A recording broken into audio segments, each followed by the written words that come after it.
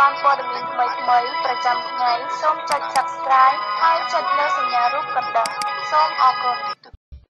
សួស្តីបណ្ដាញផ្សាយព័ត៌មានកម្ពុជាវិទ្យុ CMN សូមស្វាគមន៍លោកអ្នកនាងមិត្តអ្នកស្ដាប់ទាំងអស់ពីរដ្ឋធានី Washington DC សហរដ្ឋអាមេរិកជាកិច្ចចាប់ផ្ដើមកម្មវិធីផ្សាយនៅពេលនេះខ្ញុំបាទគង់សម្រាប់កញ្ញាសោមាកញ្ញាបញ្ញភាអ្នកស្រីមឿងទុំនិងសហការីរបស់យើងខ្ញុំមួយចំនួនទៀតសូមជូនកម្មវិធីផ្សាយនៅព្រឹកថ្ងៃពុធទី11ខែតុលាគ្រិស្តសករាជ2017ដែលត្រូវនៅថ្ងៃ6រោចខែអាសត់ឆ្នាំរកាពុទ្ធសករាជ2561លោកអ្នកនាងម្នាក់ស្ដាប់ជាទីមេត្រីព័ត៌មានសំខាន់នៅព្រឹកព្រលឹមថ្ងៃពុធនេះរួមមានអំពីសហភាពអឺរ៉ុបថាការប៉ុនប៉ងរំសាយបកប្រឆាំងស្មើនឹងការបាត់បង់ប្រសិទ្ធភាពបោះឆ្នោតរដ្ឋាភិបាលប្រាប់ពីមូលហេតុដែលហកែព្រមដំឡើងប្រាក់ឈ្នួលកម្មករ$170កម្ពុជាបង្កើតអង្គភាពធ្វើការជាមួយចិននិងប្រទេសក្នុងតំបន់ដើម្បីអភិវឌ្ឍរួមជាមួយនឹងដំណឹងសំខាន់មួយចំនួនទៀតដែលនឹងជម្រាបជូនលោកអ្នកនាងស្ដាប់ជាបន្តបន្ទាប់នៅព្រឹកព្រលឹមថ្ងៃពុធនេះដែរវិទ្យុ CMN នៅមានបទវិភាគសំខា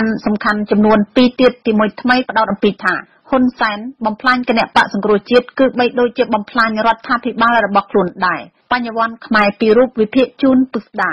ទី2ជាបទវិភាគដែលតែរំលឹកអំពីថាតើស្ថាប័នជាតិកម្ពុជាសំខាន់ណាស់ខ្លះដែលរងផលប៉ះពាល់ខ្លាំងដោយសារការរំលាយគណៈបកសង្គ្រោះជាតិចោលចម្លើយពុស្ដាថាមានច្រើនលោកបណ្ឌិតឌីការ៉េតវិភាគរំលឹកជូនជ្រាបយើងខ្ញុំសូមអញ្ជើញលោកអ្នកនាងតាមដានស្ដាប់កម្មវិធីផ្សាយនៃវិទ្យុ CMN នៅព្រឹកព្រលឹមថ្ងៃពុធនេះទៅតាមលំដាប់ដោយមេត្រី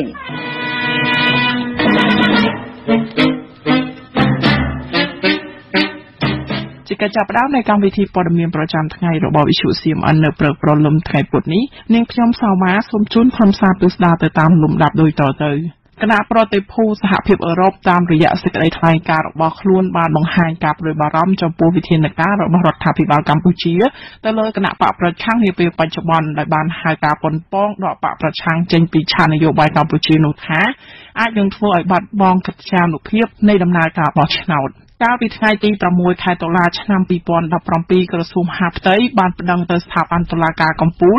ដើម្បីសូមរំសាយគណៈបកសង្គ្រោះជាតិជុំវិញករណីលោកកឹមសុខានៅក្នុងសេចក្តីថ្លែងការណ៍ចុះថ្ងៃទី9ខែតុលាគណៈប្រតិភូសហភាពអឺរ៉ុបប្រចាំកម្ពុជាដែលតំណាងឲ្យប្រទេសជិត30បានជំរុញឲ្យរដ្ឋាភិបាលកម្ពុជាពិចារណាឡើងវិញពីវិធានការដែលនាំឲ្យមានការរំលាយបកប្រឆាំងនេះគណៈប្រតិភូសហភាពអឺរ៉ុបចាត់ទុកការដកគណៈបកប្រឆាំងចេញពីឆាកនយោបាយកម្ពុជាដោយបង្ខំនេះជាការវាយប្រហារយ៉ាងធ្ងន់ធ្ងរលើប្រសិទ្ធភាពនៅកម្ពុជានិងអាចធ្វើឲ្យបាត់បង់នូវកិត្យានុភាពនៃដំណើរការបោះឆ្នោតនាពេលបច្ចុប្បន្នផងដែរអ្នកនាំពាក្យក្រសួងមហាផ្ទៃលោកខៀវសុភ័ក្របានចាត់ទុកសេចក្តីថ្លែងការណ៍របស់សហភាពអឺរ៉ុបនោះថាគឺជាសេចក្តីថ្លែងការណ៍ធ្វើឡើងតាមតែខ្លួននឹកឃើញប៉ុណ្ណោះលោកឆ្លើយតបទៅវិញថាកម្ពុជាជាប្រទេសគោរពរដ្ឋធម្មនុញ្ញនិងលទ្ធិប្រជាធិបតេយ្យសេរីពហុបកហើយបើទោះបីជាគ្មានគណៈបកសង្គ្រោះជាតិចូលរួមបោះឆ្នោតឆ្នាំ2018ក៏គណៈបកផ្សេងទៀតចូលរួមបោះឆ្នោតដែរលោកខៀវសុភ័ក្របញ្ជាក់បន្ថែមថាជំហររបស់រដ្ឋាភិបាលមិនអាចថយក្រោយនោះទេតែថាការសម្រេចរំលាយឬមិនរំលាយយ៉ាងណានោះគឺស្ថិតនៅលើការសម្រេចរបស់តុលាការកំពូលប្រាប់អ្នកកាសែតបន្ទាប់ពីបញ្ចប់កិច្ចប្រជុំមួយកាលពីព្រឹកថ្ងៃទី10ខែតុលាអ្នកនាំពាក្យគណៈបកសង្គ្រោះជាតិលោកសុនឆៃមានប្រសាសន៍ថាលោកមានការព្រួយបារម្ភខ្លាំងប្រសិនបើមានការរំលាយគណៈបកប្រឆាំងនេះគឺជាសម្លេងប្រជាពលរដ្ឋជិតពាក់កណ្ដាលប្រទេសនឹងត្រូវបាត់បង់ពួកយ៉ាងណាក៏ដោយមានការជំនាញដែរតាមការជាពីខាងទីខ្លះខ្ញុំមិនបានទូទួលទេថាគណៈបកប្រជាជនបានជំនាញគេថាទោះបីយ៉ាងណាក៏ដោយនឹងមិនជំនាញគណៈបកប្រជាជនទេហើយខាងទីនោះកំពុងតែធ្វើការងាររបស់គេដែរដូច្នេះយើងក៏ជាគណៈបកក៏ត្រូវសម្របសម្រួលដែរថាវានោះក៏កុំឲ្យមានលក្ខណៈក្តៅដែរសាស្ត្រាចារ្យវិទ្យាសាស្ត្រនយោបាយលោកសូចន្ទថាមានប្រសាសន៍ថាតាមរយៈសេចក្តីថ្លែងការណ៍នេះប្រសិនបើរដ្ឋាភិបាលគិតពីប្រយោជន៍របស់ប្រជាជនមែននោះគួរតែពិចារណាដើម្បីបន្ធូរបន្ថយស្ថានភាពដែលកំពុងឡើងកម្ដៅនេះគិតថាប្រសិនជាមិនមានការបន្ធូរបន្ថយស្ថានភាពនយោបាយទេអាចថាប្រទេសប្រជាធិបតេយ្យទៀតនឹងមិនទទួលស្គាល់នៅលទ្ធផលនៃការបោះឆ្នោតនៅកម្ពុជាហើយនៅពេលដែលទទួលស្គាល់លទ្ធផលនោះបញ្ហាច្រើនណាស់ធ្លាក់ដល់កម្ពុជានោះ ការពីថ្ងៃទី7 ខែតុលាពលគឺមួយថ្ងៃបន្ទាប់ពីរដ្ឋាភិបាលកម្ពុជាសម្រេចប្តឹងសុំរំលាយគណៈបកប្រឆាំងរួចអង្គការចំនួន2គឺអង្គការអន្តរជាតិ Human Rights Watch និង Global Witness បានចេញសេចក្តីថ្លែងការណ៍ថ្កោលទោសរដ្ឋាភិបាលថាបានសម្លាប់ប្រជាធិបតេយ្យនៅកម្ពុជាដោយជំរុញទៅកាន់ប្រទេសម្ចាស់ជំនួយពិចារណាឡើងវិញពីការផ្តាច់ជំនួយទៅកម្ពុជាបើទោះបីជាយ៉ាងណាលោកនាយករដ្ឋមន្ត្រីហ៊ុនសែនធ្លាប់ប្រមានសហគមន៍អន្តរជាតិឲ្យបញ្ឈប់ការជ្រៀតជ្រែកកិច្ចការផ្ទៃក្នុងរបស់កម្ពុជាដោយលោកថារដ្ឋាភិបាលលោកធ្វើបច្ចុប្បន្ននេះជាការអនុវត្តច្បាប់ដើម្បីការពារសន្តិភាពវិទ្យុ CMN បម្រើប្រជាជាតិខ្មែររដ្ឋាភិបាលបានទម្លាយឲ្យដឹងថារដ្ឋបាត់បង់ចំណូលប្រមាណ$40 លានក្នុងមួយឆ្នាំពីការប្រមូលពន្ធលើវិស័យវិញ្ញាណភ័ណ្ឌកាត់ដេរដោយថាដើម្បីជួយសម្រួលដល់ពួកគេដំឡើងប្រាក់ឈ្នួលកម្មករពី$153ដល់$170ក្នុងមួយខែថ្មីនេះរដ្ឋមន្ត្រីក្រសួងការងារនិងបណ្ដុះបណ្ដាលវិជ្ជាជីវៈលោកអ៊ិតសំហេងបានប្រកាសថាចាប់ពីខែមករាឆ្នាំ2018ទៅកម្មករម្នាក់នឹងទទួលបានប្រាក់ឈ្នួលអបបរមាចំនួន$170ក្នុងមួយខែលោកអ៊ិតសំហេងធ្លាប់បញ្ជាក់ថា$170នេះរដ្ឋាភិបាលជាអ្នកបន្ថែមចំនួន$5ប៉ុន្តែលោកអ៊ិតសំហេងមិនបានបញ្ជាក់ថារដ្ឋាភិបាលបានផ្ដល់អត្ថប្រយោជន៍អ្វីខ្លះដល់ថៅកែរោងចក្រវិញទេទើបពួកគេព្រមដំឡើងបែបនេះប៉ុន្តែលោកនាយករដ្ឋមន្ត្រីហ៊ុនសែនថ្លែងក្នុងពិធីគោលនយោបាយជាតិស្ដីពីអប់រំក្នុងរាជធានីភ្នំពេញនៅថ្ងៃទី10ខែតុលាឆ្នាំ2017ថាដើម្បីដោះស្រាយបន្ទុកវិស័យឯកជននិងយន្តការជំរុញឲ្យដំឡើងប្រាក់ឈ្នួលពេលនោះលោកថារដ្ឋបាត់បង់ចំណូលពីការប្រមូលពន្ធលើវិស័យនេះប្រមាណ$40 លានក្នុងមួយឆ្នាំ$5នេះតើបានមកពីណាដើម្បីយើងជូនទៅឲ្យវិស័យឯកជនមានផ្នែកពីរដែលរាជរដ្ឋាភិបាលត្រូវលះបង់ប្រមាណជា$40 លានក្នុងមួយឆ្នាំនោះគឺពន្ធកាត់ទុកដែលត្រូវពន្យារហូតដល់ឆ្នាំ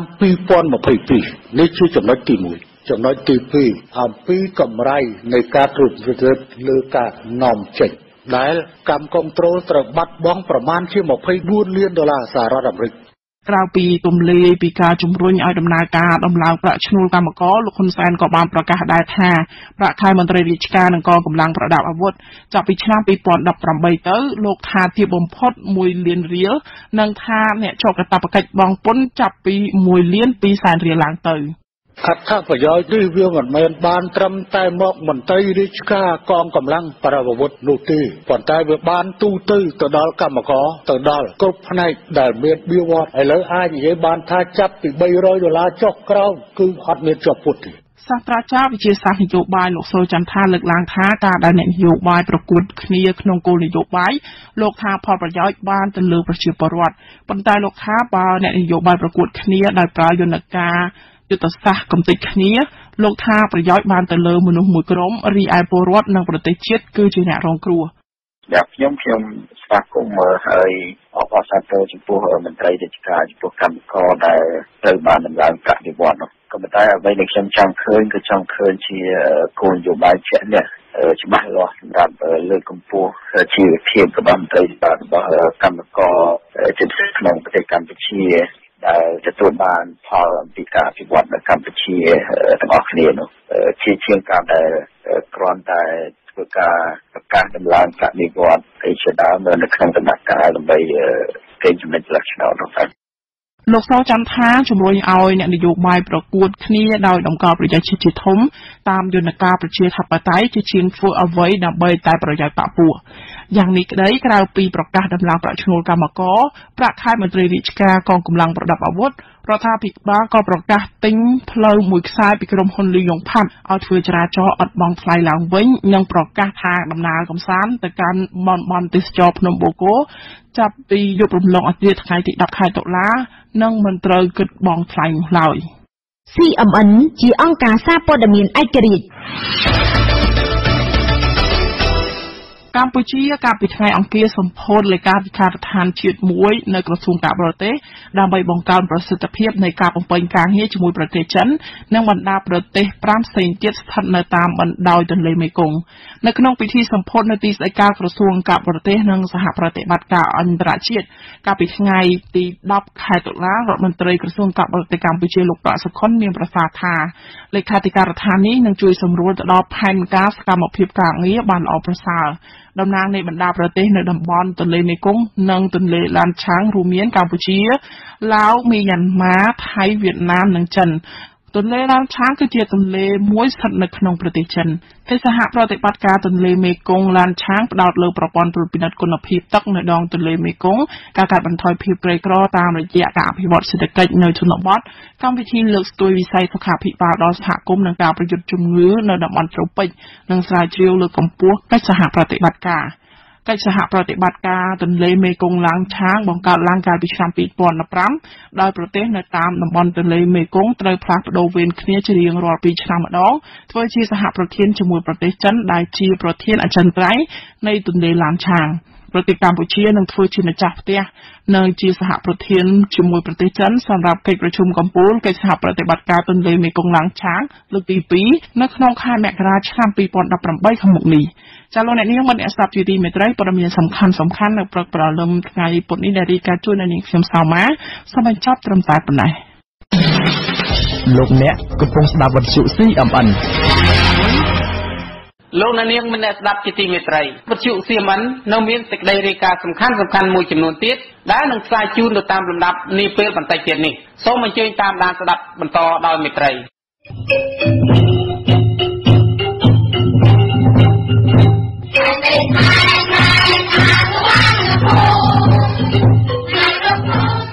ស្វែងយល់អំពីដំណើរនៃទឹកដីនិងបំបត្តិពូជសាសន៍នៅកម្ពុជា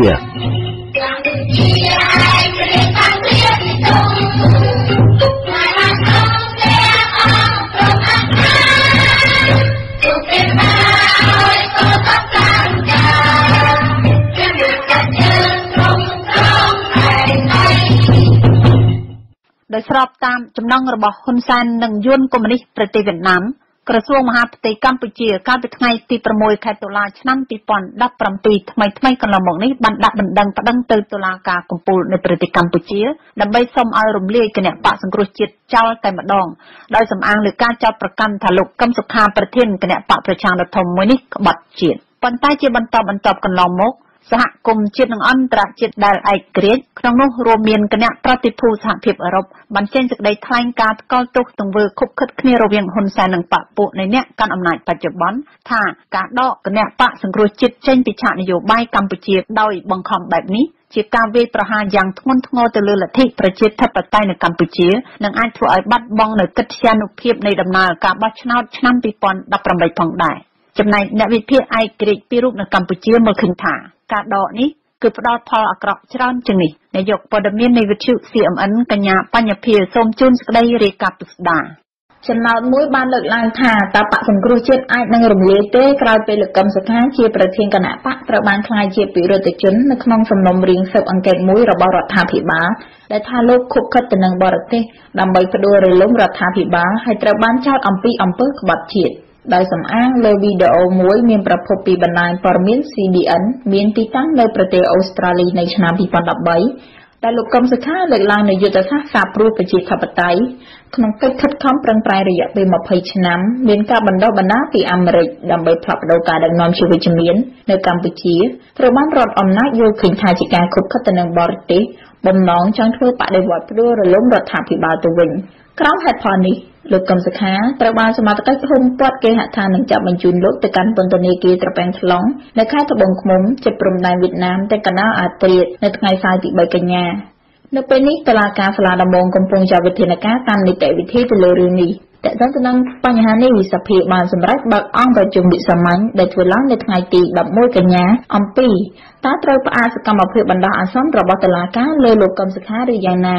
ចំណុចនេះមានន័យថាករណីលោកកឹមសុខាជារឿងពាក់ព័ន្ធទៅនឹងសភាដែលលោកកឹមសុខាជាអនុប្រធានទី2នៃរដ្ឋសភាមានអភ័យឯកសិទ្ធិម្យ៉ាងលោកជាប្រមុខដឹកនាំបក្សសង្គ្រោះជាតិដែលដឹកនាំតំណាងរាស្ត្រ55រូបក្នុងសភាជាតិផងសមាជិកគណៈបក្សសង្គ្រោះជាតិព្រះអង្គធម្មកោនិងអនុប្រធានបកលោកស្រីមួលសុហូក្តីបានប្រាប់អ្នកសារព័ត៌មានថាបក្សសង្គ្រោះជាតិមិនរើសរើប្រធានគណៈបកឬក៏ផ្លាស់ប្តូររចនាសម្ព័ន្ធអ្វីនោះទេបើកាលណាធ្វើបែបនេះមែនបក្សសង្គ្រោះជាតិនឹងដើរទៅរកអ្វីដែលគេចង់បានហើយតែភ្លាមបន្ទាប់ពីចាប់ខ្លួនលោកកឹមសុខាប្រព័ន្ធផ្សព្វផ្សាយរបស់រដ្ឋ រួមទាំងអ្នកនាំពាក្យគ្រប់ក្រសួងទាំងអស់ចេញលិខិតគាំទ្រនិងសរសើរយ៉ាងខ្លាំងចំពោះវិធានការរបស់រដ្ឋាភិបាលជាពិសេសគឺលោកនាយករដ្ឋមន្ត្រីហ៊ុនសែនប្រព័ន្ធផ្សព្វផ្សាយទាំងនោះសុទ្ធតែហៅលោកកឹមសុខាថាជាជនក្បត់ជាតិបំផ្លាញជាតិឯងស្របពេលដែលអ្នកនាំពាក្យគណៈបកប្រជាជនកម្ពុជានិងអ្នកនាំពាក្យក្រសួងមហាផ្ទៃឧត្តមសេនីយ៍ខៀវសុភ័ក្របានប្រមានថាបើគណៈបកសង្គ្រោះជាតិមិនដកហូតលោកកឹមសុខាពីប្រធានគណៈបកនោះទេគឺគណៈបកនេះប្រឈមមុខនឹងការរំលាយហើយមិនតែប៉ុណ្ណោះសមាជិកក្រុមប្រឹក្សាគុំសង្កាត់ដែលទើបតែជាប់ឆ្នោតក៏ត្រូវរលាយផងដែរ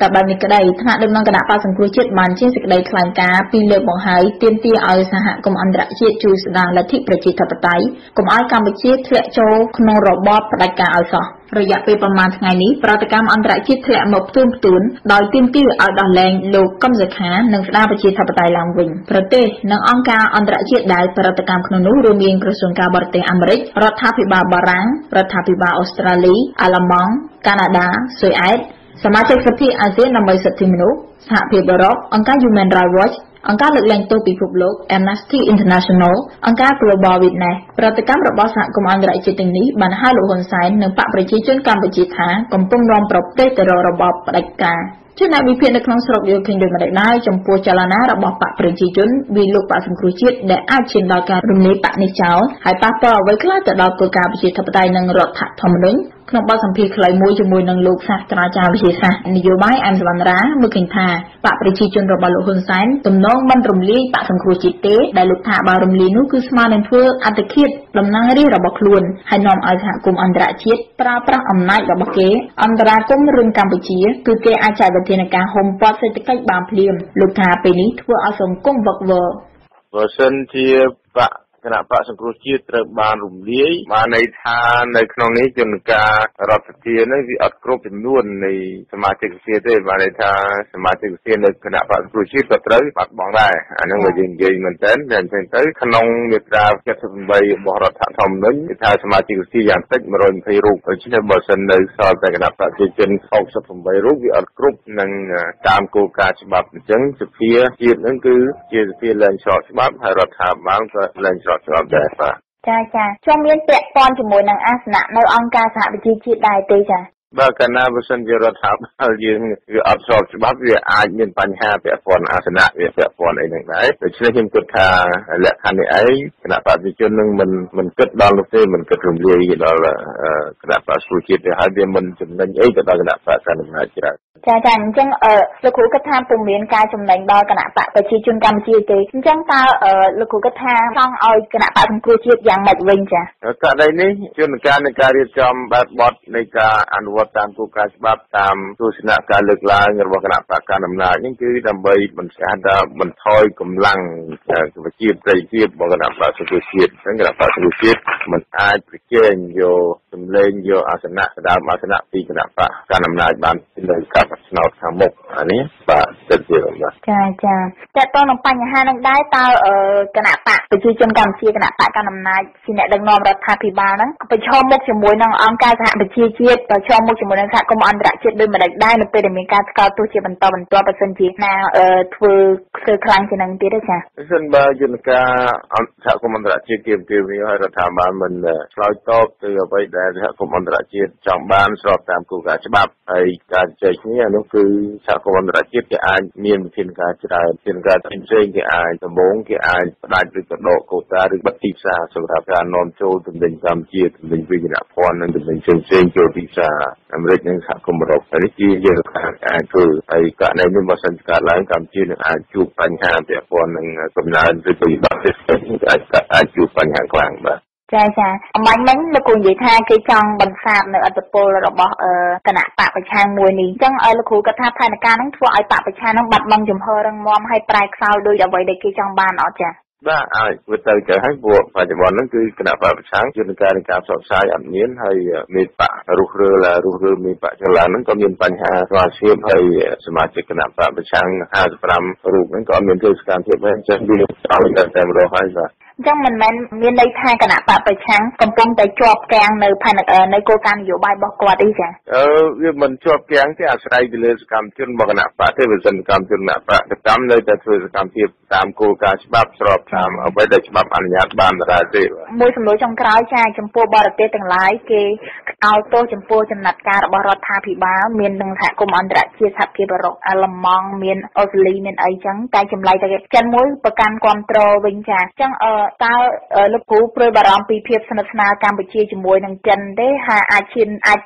ជន់បានប្រវត្តិសាស្ត្រពីមុនទេចាខ្ញុំកន្លែងនេះខ្ញុំអត់សូវព្រួយបារម្ភទេ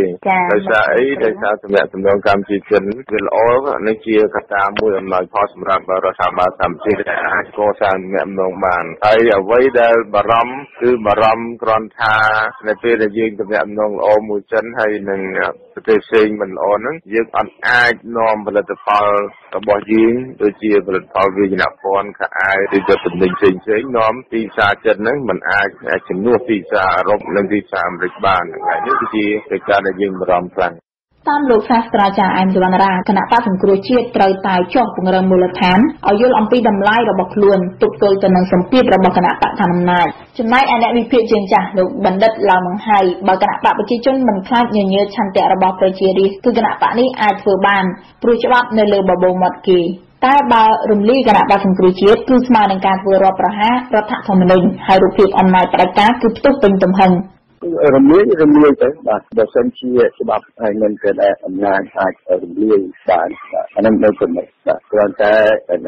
គឺបាត់បង់នៅផ្នែកមួយនៃលទ្ធិប្រជាធិបតេយ្យបាទហើយការបោះឆ្នោតហ្នឹងគឺវាអត់បានសេរីនិងយុត្តិធម៌ណាបាទមិនដូចជាមានច្បាប់ថាបើគណៈបកនឹងរលាយគឺដែលបាត់បង់គឺខ្លួនឯងក៏បាត់បង់ដែលគណៈជាតំណាងរាស្ត្រដែរបាទឬសមាជិកសភាដែរយើងយកទុនគ្រាច្បាប់ណាបាទតែច្បាប់ទៅទេណាតែប្រកបនឹងរដ្ឋធម្មនុញ្ញក្នុងគោលការណ៍រដ្ឋធម្មនុញ្ញគឺការប្រជាធិបតេយ្យទាំងអស់ប្រជាធិបតេយ្យវាលែងមានបាទហើយនឹងដែលจะហៅថារដ្ឋាភិបាលឲ្យប្រៃនឹងរដ្ឋធម្មនុញ្ញនេះវាលែងមានតែប្រទេសខ្លះគឺផ្ដាច់ការទៅបាទមានប្រទេសផ្ដាច់ការនឹងពិភពលោកតែថ្ងៃបាទជារដ្ឋាភិបាលដែលប្រព័ន្ធជាឯកបកទៅបាទគឺរូបបែបបោះឆ្នោតបាទដូចជាវិចិត្រដល់ហើយគឺអាចឯកបកតែដល់រយៈពេលដល់ថ្ងៃបោះឆ្នោតនេះបោះឆ្នោតហើយជាមួយគណៈការជាជាតិកើតឡើងមកបាទហើយវិជាពិសេសទៅរូបបកដែរនេះទម្រង់នេះគឺដែរបាទប៉ុន្តែដែលខ្លឹមសារជាលើមានបាទគ្រាន់តែយកខ្សោយបាទតែប៉ុណ្្នឹងទៅបាទដោយសារបាត់បង់ដែលប្រធានបកដែលប្រជាប្រដ្ឋក៏ដែលគ្រប់គ្រងច្រើនបាទសូមជម្រាបថាកម្ពុជាដែលស្គាល់ពន្លឺប្រជាធិបតេយ្យនិងអភិវឌ្ឍប្រទេសដល់សប្តាហ៍ថ្ងៃនេះបន្ទាប់ពីការបញ្ចប់សង្គ្រាមឈ្លានពានពីសំណាក់ប្រទេសវៀតណាមនោះគឺដោយសារតែសហគមន៍អន្តរជាតិផ្ដួចផ្ដើមឲ្យមានសន្ធិសញ្ញាក្រុងប៉ារីស$23កិច្ចព្រមព្រៀងអន្តរជាតិនេះនៅមានសពលភាពនៅឡើយក្នុងន័យនេះប្រទេសបារាំងដែលជាសហប្រធាននៃសន្និសីទនេះដែលបានប្រតិកម្មធ្ងន់ធ្ងរគឺប្រទេសនេះនៅមានសិទ្ធិអំណាចកោះប្រជុំប្រទេសហត្ថលេខី17ប្រទេសទៀតរួមនឹងភាគីកម្ពុជាផងដែរដើម្បីពិនិត្យមើលការអនុវត្តរបស់រដ្ឋាភិបាលកម្ពុជាចំពោះកាតព្វកិច្ចរបស់ខ្លួនដែលការពារសិទ្ធិមនុស្សនិងបើកចំហសេរីភាពគណៈបកនយោបាយប៉ុន្តែតាមទស្សនៈមួយយល់ឃើញថាបើគណៈបកសង្គ្រោះជាតិត្រូវបានរំលាយគឺអ្នកតំណាងរាស្ត្រ55រូបរបស់បកនេះក៏រលាយដែរប៉ុន្តែបើយោងតាមរដ្ឋធម្មនុញ្ញមាត្រា68ចែងថារដ្ឋសភាកម្ពុជាមានសមាជិក123រូបករណីនេះបើបាត់55រូបមានន័យថា68រូបដែលជាសមាជិកសភាមកពីគណៈបកប្រជាជនកម្ពុជាក៏លែងមានសពលភាពដែរបើដូច្នេះត្រូវរៀបចំការបោះឆ្នោតដើម្បីជ្រើសរើសសមាជិកសភាថ្មីក្នុងអំឡុងពេល60ថ្ងៃយ៉ាងណាក៏ដោយបើមិនអាចបោះឆ្នោតបានទេគឺរដ្ឋាភិបាលដែលគ្មានសភាស្របច្បាប់នោះគឺជារដ្ឋាភិបាលមិនស្របច្បាប់ករណីនេះនាំឲ្យសហគមន៍អន្តរជាតិពិនិត្យមើលតំណាងកម្ពុជានៅអង្គការសហប្រជាជាតិឡើងវិញគឺអាចត្រូវព្យួរអាសនៈកម្ពុជាមួយអន្លើរហូតកម្ពុជាមានរដ្ឋសភាថ្មីស្របច្បាប់ឡើងវិញទំនងដូចនេះហើយដែលលោកសាស្ត្រាចារ្យអែមសវណ្ណរាយល់ឃើញថាគណៈបកប្រជាជនកម្ពុជារបស់លោកហ៊ុនសែនមិនរំលាយបកសង្គ្រោះជាតិទេបើរំលាយមានន័យថាធ្វើអត្តឃាតខ្លួនឯងនាងខ្ញុំបញ្ញភាវិទ្យុ CMN រៀងមិនអ្នកស្ដាប់ជាទីមេត្រីសុភាសិតយួនបានពោលថាកូនមាន់មួយសម្បុកបើមុខវាត្រូវគេលាបឲ្យមានពណ៌ខុសៗគ្នានោះវានឹងជល់គ្នាទាល់តែងាប់អស់តើនេះជាយុទ្ធសាស្ត្រឈ្នះរបស់វៀតណាមមែនទេ លោកអ្នកនាងម្នាក់ស្ដាប់ជាទីមេត្រីថ្ងៃនេះវិទ្យុ CMN បានវិលមកជួបលោកអ្នកស្ដាប់ជាថ្មីទៀតហើយតាមកំណត់សូមអភ័យទោសដែរចំពោះការអាក់ខានផ្សាយមួយរយៈមួយសប្តាហ៍កន្លងមកនេះហើយក៏អរគុណលោកអ្នកស្ដាប់ដែលវិលមកជួបវិទ្យុ CMN ជាថ្មីម្ដងទៀតចាក្នុងនាមយើងខ្ញុំជាក្រុមស្ម័គ្រចិត្តថ្ងៃនេះយើងខ្ញុំបានជួបវាគ្មិនកិត្តិយសនៃវិទ្យុ CMN គឺលោកបណ្ឌិតឌីការ៉េតដែលជាអនុប្រធាននៃគណៈកម្មាធិការព្រំដែនកម្ពុជាមានទីស្នាក់ការកណ្ដាលទីក្រុងប៉ារីសប្រទេសបារាំងលោកបានវិលមកជួបនៅក្នុងកម្មវិធីប្រចាំសប្តាហ៍របស់លោកគឺនៅរៀងរាល់ថ្ងៃអង្គារចាជាដំបូងនាងខ្ញុំសូមជម្រាបសួរលោកវាគ្មិនជម្រាបសួរលោកបណ្ឌិតចាបាទជំរាបសួរអ្នកស្រីមើលទុំបាទជំរាបសួរបងប្អូនទាំងអស់គ្នាដែលស្ដាប់វិទ្យុ CMN ចាអរគុណលោកផ្ដោតទៅលើប្រធានបទថ្ងៃនេះទាក់ទិនទៅនឹងស្ថានភាពនយោបាយដ៏ក្តៅកកូននៅក្នុងប្រទេសកម្ពុជាឃើញថាបកកាន់អំណាចគណៈបកប្រជាជនកម្ពុជាដែលមានកូនជឹងជាបកតូចៗហ្នឹងគឺគេផ្ដើមគំនិតប្តឹងទៅតុលាការដើម្បីសុំឲ្យលុបចោលនៅគណៈបកសង្គ្រោះជាតិដែលជាបកប្រឆាំងមួយដ៏ធំនៅក្នុងប្រទេសកម្ពុជាដែលជាបកប្រឆាំងពិតប្រាកដនោះចាតើតិនទៅនឹងបញ្ហានេះខ្ញុំសូមអញ្ជើញលោកបណ្ឌិតធ្វើការវិភាគមើលតើបើសិនជាគណៈបកសង្គ្រោះជាតិត្រូវបានរំលាយដកចេញពីបញ្ជីឈ្មោះនៃក្រសួងមហាផ្ទៃមែនតើផលវិបាកនឹងតាក់មកលើគណៈបកសង្គ្រោះជាតិយ៉ាងម៉េចជាដំបូងផ្ទាល់ហើយនឹងប៉ះពាល់ទៅលើស្ថាប័នដទៃទៀតស្ថាប័នជាតិធំៗដទៃទៀតយ៉ាងម៉េចខ្លះសូមជឿលោកចា៎បាទអរគុណចំពោះសំណួរហ្នឹងតែសំណួរហ្នឹងណាជាសំណួរមួយធំធេងបាទពីព្រោះវាត្រូវយើងnakពិចារណាអំពីលក្ខណៈនីមួយនៃសំណួរហ្នឹងបាទខ្ញុំធ្លាប់បានធ្វើសម្ភាសន៍ធ្វើអធិប្បាយអំពីបញ្ហាលុបបំបាត់គណៈបក្សសង្គ្រោះជាតិនឹងពីខែមុនពួចម្ដងហើយណាតែខ្ញុំសូមរំលឹកឡើងវិញចុះអំពីចំណុចនៃការរំលាយគណៈបក្សសង្គ្រោះជាតិហ្នឹងបាទជាបឋមគឺយើងត្រូវមើលណាទៅក្នុងសមាជិកភាពនៃរដ្ឋសភាណារដ្ឋសភាដែលកើតចេញអំពីការបោះឆ្នោតសកលនៅឆ្នាំ2013ខែកក្កដាដើម្បីជ្រើសរើសអ្នកតំណាងរាស្ត្រនៃអាណត្តិទី5នៅក្នុងរដ្ឋធម្មនុញ្ញជាក្នុងធ្វើការបោះស្រាយនេះគឺថាដោយយោងទៅលើច្បាប់រដ្ឋធម្មនុញ្ញនៃប្រទេសកម្ពុជាគឺច្បាប់រដ្ឋធម្មនុញ្ញដែលបានប្រកាសឲ្យអនុវត្តនៅឆ្នាំ1993រួចជាបន្តមកគេមានធ្វើការវិស័យទនកម្មអីបន្តិចបន្តួចនៅក្នុងនោះទៅណាបាទมันជាប៉ះពាល់ដល់គោលការណ៍ធំនៃរដ្ឋធម្មនុញ្ញទេបាទនៅក្នុងរដ្ឋធម្មនុញ្ញគឺអ្នកតំណាងរាស្ត្រនៅក្នុងរដ្ឋសភានៅដើមអាណត្តិមុនដំបូងហ្នឹងបាននាំគ្នាដែលជាប់ឆ្នោតហើយហ្នឹងនាំគ្នាចូលទៅប្រកាសវត្តមាននិងធម្មនុញ្ញភាពនៃរដ្ឋសភានៅក្នុងរដ្ឋធម្មនុញ្ញគេចែងថារដ្ឋសភាមានសមាជិកយ៉ាងតិចណាស់120នាក់ក៏តែកាលពីអាណត្តិទី5ហ្នឹងក្នុងអាណត្តិទី5ហ្នឹងគេបានបន្ថែមចំនួនអាសនៈពី3ទៀតទៅជា123បាទតែយ៉ាងណាក៏ដោយយើងត្រូវចាំថារដ្ឋសភាហ្នឹងនឹងមានលក្ខណៈពេញច្បាប់ស្របច្បាប់បានន័យថាវាមានលក្ខណៈមានធម្មនុញ្ញភាពពេញលេញលុះត្រាតែមានអ្នកតំណាងរាស្ត្រចំនួន120នាក់យ៉ាងតិចជាអ្នកប្រកាសទទួលស្គាល់អាហ្នឹងយើងចំណុចហ្នឹងត្រូវចាំហើយនេះវាមានការរំលោភលើរដ្ឋធម្មនុញ្ញរួចទៅហើយនៅពេលដែលបោះឆ្នោតហើយឆ្នាំ2013ហ្នឹងគណៈបកប្រជាជនរបស់ហ៊ុនសែនប្រកាសទទួលស្គាល់តែគឺម្នាក់ឯងគឺដែលមានសមាជិកដែលគេប្រកាសខ្លួនគេថាគេឈ្នះបាន68អាសនៈការប្រកាសហ្នឹងគឺជាការប្រកាសឲ្យរដ្ឋសភាមួយដែលមិនមានលក្ខណៈត្រឹមត្រូវតាមរដ្ឋធម្មនុញ្ញទេរដ្ឋធម្មនុញ្ញបញ្ជាក់ថាឲ្យមាន120នាក់យ៉ាងតិចធម្មតាត្រូវមាន123ពីព្រោះគេបានធ្វើការបោះឆ្នោតដែលមានអាសនៈ123នៅកាលនោះរដ្ឋបរិស្ថានជាតិមិនទាន់ប្រកាសទទួលស្គាល់រដ្ឋសភានឹងទេមិនទាន់ចូលទៅរួមការងារនៅក្នុងរដ្ឋសភាទេហើយគណៈបកប្រជាជនគេប្រកាសខ្លួនគេថាគេនឹងមានសិទ្ធិគ្រប់គ្រាន់និងប្រកាសធញ្ញភាពនៃរដ្ឋសភាអានឹងគឺជាការរំលោភរដ្ឋធម្មនុញ្ញមួយស្រេចហើយរឿងដែលប៉ះពាល់ដល់រដ្ឋសភាវាត្រូវប៉ះពាល់ទៅដល់រដ្ឋាភិបាលថែមទៀតពីព្រោះរដ្ឋាភិបាលនៃប្រទេសកម្ពុជាហ្នឹងវាត្រូវចេញមកអំពីការទទួលស្គាល់នៃមតិជាច្រើននៃរដ្ឋសភាហើយតើរដ្ឋសភាហ្នឹងមានលក្ខណៈស្របច្បាប់កាន់ទើបអាចទទួលស្គាល់បង្ហាញចំអល់ទៅដល់ការបង្កើតរដ្ឋាភិបាលមួយបាន ឥឡូវក្នុងពេលនេះបើគេសម្រេចច្បាប់គេនៅក្នុងរឿងបច្ចុប្បន្នគេថាគណៈបកសង្គ្រោះជាតិនឹងជាគណៈបកក្បត់ជាតិស្រូវរំលាយចោលហើយនៅក្នុងច្បាប់របស់ពួកគេនោះគេហៅថាច្បាប់រៀបចំអង្គការគេនិយាយថានៅពេលណាគេបិទគណៈបកមួយហើយអ្នកតំណាងរាស្ត្រដែលចេញមកពីគណៈបកហ្នឹងណាត្រូវអស់អាណត្តិដូច្នេះហើយអាសនៈរបស់អ្នកអស់នោះគេយកមកចែកចាយឲ្យទៅឯគណៈបកដែលមានវត្តមាននៅក្នុងសភាគណៈបកទៀតដែលមានវត្តមាននៅក្នុងសភាអាហ្នឹងគឺច្បាប់គេអញ្ចឹងបាទជាច្បាប់របស់ពួកគណៈបកប្រជាជនគេធ្វើចឹងព្រោះថាគេមានភាពធំណាគេធ្វើចឹងតាមការពិតបើសិនណាជាអ្នកតំណាងរាស្ត្រចំនួន55នាក់ត្រូវគេបំបត្តិអាណត្តិចោលដោយសារគេលុបរំលាយគណៈបកសង្គ្រោះជាតិគឺបានន័យថារដ្ឋសភាខ្មែរមានតែ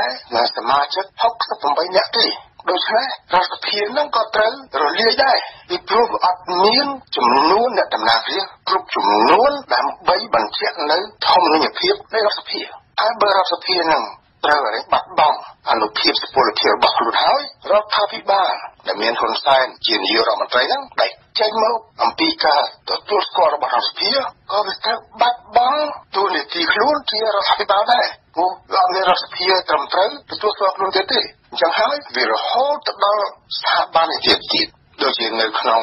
ឃុំសង្កាត់អីយ៉ាងមេឃុំក្តីទីប្រឹក្សាឃុំក្តីណាឬក៏ទីប្រឹក្សាខាងស្រុកខាងខេត្តអីបាទអស់នឹងក្តីដែលជាប់ឈ្មោះតាមរយៈគណៈបកសង្គ្រោះជាតិដែលគេត្រូវរំលាយចោលក៏ត្រូវបាត់បង់អាណត្តិរបស់ខ្លួនដែរ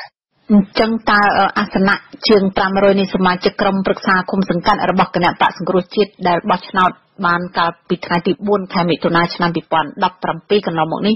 គណៈបកកណ្ដាលអំណាចអាចយកទៅឲ្យបកណាខ្លះបើតាមទស្សនៈរបស់លោកមើលឃើញទុកជាមុននោះចា៎គេថាគេយកទៅឲ្យអ្នកទៀតគណៈបកទៀតបានចូលឈ្មោះដែរឬមកគេឲ្យទៅនៅគណៈបកដែលមានឈ្មោះនៅក្នុងរដ្ឋសភាស្រាប់ហើយគឺគណៈបកប្រជាជនរបស់ហ៊ុនសែនអានឹងហើយគឺជាការខុសផ្ទុយនឹងបទបញ្ញត្តិនិងស្មារតីនៃរដ្ឋធម្មនុញ្ញដូច្នេះផលវិបាកនឹងវាប្រកាសមានតគ្នានឹងហោហែចឹងមកវាដូចគ្នានឹងហ៊ុនសែនប្រកាសរំលាយរដ្ឋសភាទាំងមូលទាំងអស់មិនមែនត្រឹមតែប្រកាសរំលាយគណៈបកសង្គ្រោះជាតិទេព្រោះគណៈបកសង្គ្រោះជាតិមានអាសនៈច្រើននៅក្នុងរដ្ឋសភាស្ថិតស្មើនឹងចំនួនអាសនៈរបស់គណៈបកប្រជាជនដែរហើយបើ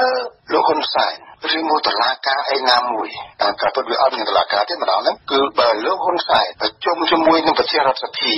ហើយប្រកាសរំលាយរដ្ឋសភាដែលយោងទៅលើចំណុចច្បាប់អី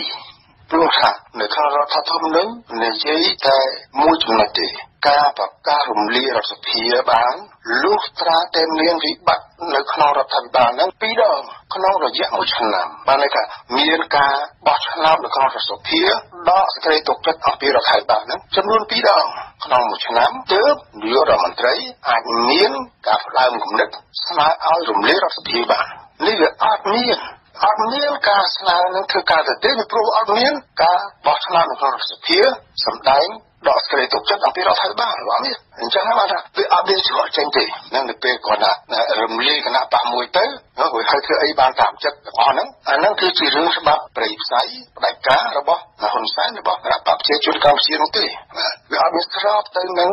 គោលការណ៍រដ្ឋធម្មនុញ្ញវាអត់ស្របទៅនឹងស្មារតីនៃបទបញ្ញត្តិនៃរដ្ឋធម្មនុញ្ញទេចឹងហើយបានថាយើងត្រូវមើលនៅក្នុងស្រុកខ្មែរយើងមានលក្ខណៈច្បាប់2មួយហៅថាច្បាប់រដ្ឋធម្មនុញ្ញដែលជាច្បាប់កំពូលគ្របលើច្បាប់ឯកទៀតទាំងអស់នៅក្នុងប្រទេសរដ្ឋសភាដែលកើតឡើងនឹងអាចធ្វើច្បាប់ដែលគេហៅថាច្បាប់រៀបចំអង្គការរៀបចំរដ្ឋាភិបាលរៀបចំតុលាការរៀបចំក្រុមប្រឹក្សាធម្មនុញ្ញឬមួយក៏រៀបចំឃុំសង្កាត់រៀបចំខេត្តរៀបចំអីហ្នឹងអាហ្នឹងគេហៅថាជាច្បាប់រៀបចំអង្គការច្បាប់រៀបចំអង្គការហ្នឹងអ្នកដែលគេឈ្នះឆ្នោតគេអាចរៀបចំតាមសេចក្តីទាំងអស់បានប៉ុន្តែកុំឲ្យផ្ទុយនឹងគោលការណ៍នៃរដ្ឋធម្មនុញ្ញពីព្រោះច្បាប់រៀបចំអង្គការហ្នឹងគ្រាន់តែជាច្បាប់សម្រាប់បំពេញបន្ថែមទៅលើចន្លោះដែលរដ្ឋធម្មនុញ្ញមិនបានសរសេរជាលាយលក្ខណ៍អក្សរបញ្ជាក់គ្រាន់ជាច្បាប់បំពេញបន្ថែមទេហើយឬមួយក៏គ្រាន់តែជាច្បាប់សម្រាយសេចក្តីនៃបទបញ្ញត្តិរដ្ឋធម្មនុញ្ញតែប៉ុណ្្នឹងទេបើយើងគ្រាន់តែបំពេញបន្ថែមឬក៏លើកសម្រាយស្គ្រីទេនេះមានន័យថាមិនត្រូវឲ្យខុសនឹងបទបញ្ញត្តិ នឹងគំនិតស្មារតីនៃបទបញ្ញត្តិរដ្ឋធម្មនុញ្ញទេអាហ្នឹងគឺជាយើងមើលទៅ logic វាអញ្ចឹងអ្នកណាធ្វើផ្ទុយនឹងរឿងហ្នឹងគឺនៅឯរំលោភរដ្ឋធម្មនុញ្ញតែយើងឃើញហ៊ុនសែនហើយនឹងគូកនគាត់នៅក្នុងគណៈបកប្រជាជនហ្នឹងធ្វើច្បាប់បកនយោបាយស្រេចតែនឹកឃើញតាមចិត្តខ្លួនធ្វើច្បាប់អំពីលក្ខន្តិកៈនៃអ្នកដំណើររាជស្រេចខ្លួននឹកឃើញដូចជានិយាយថាកាលណាអ្នកដំណើររាជម្នាក់ឬច្រើនគ្នាលាលែងអំពីគណៈបករបស់ខ្លួនក៏អស់មានអាណត្តិជាអ្នកដំណើររាជដែរនិយាយហ្នឹងគឺជាការផ្ទុយស្រឡះនឹងបទបញ្ញត្តិនៃរដ្ឋធម្មនុញ្ញនៅក្នុងរដ្ឋធម្មនុញ្ញមាត្រា77បាននិយាយថាអ្នកដំណើររាជគឺជាអ្នកតំណាងប្រជាជាតិខ្មែរទាំងមូលមិនមែនត្រឹមតែជាអ្នកតំណាងមណ្ឌលរបស់ខ្លួនទេអានោះគឺសេចក្តីច្បាស់របស់រដ្ឋធម្មនុញ្ញចំណុចមួយទៀតគឺបន្ថែមទៀតនឹងអង្គមហ្នឹងអាណត្តិអញ្ញាបញ្ជាតាឡាយត្រូវចាត់ទុកជាមុខៈអានោះមានន័យមួយផ្សេងទៀតតាមក្នុងជំរាប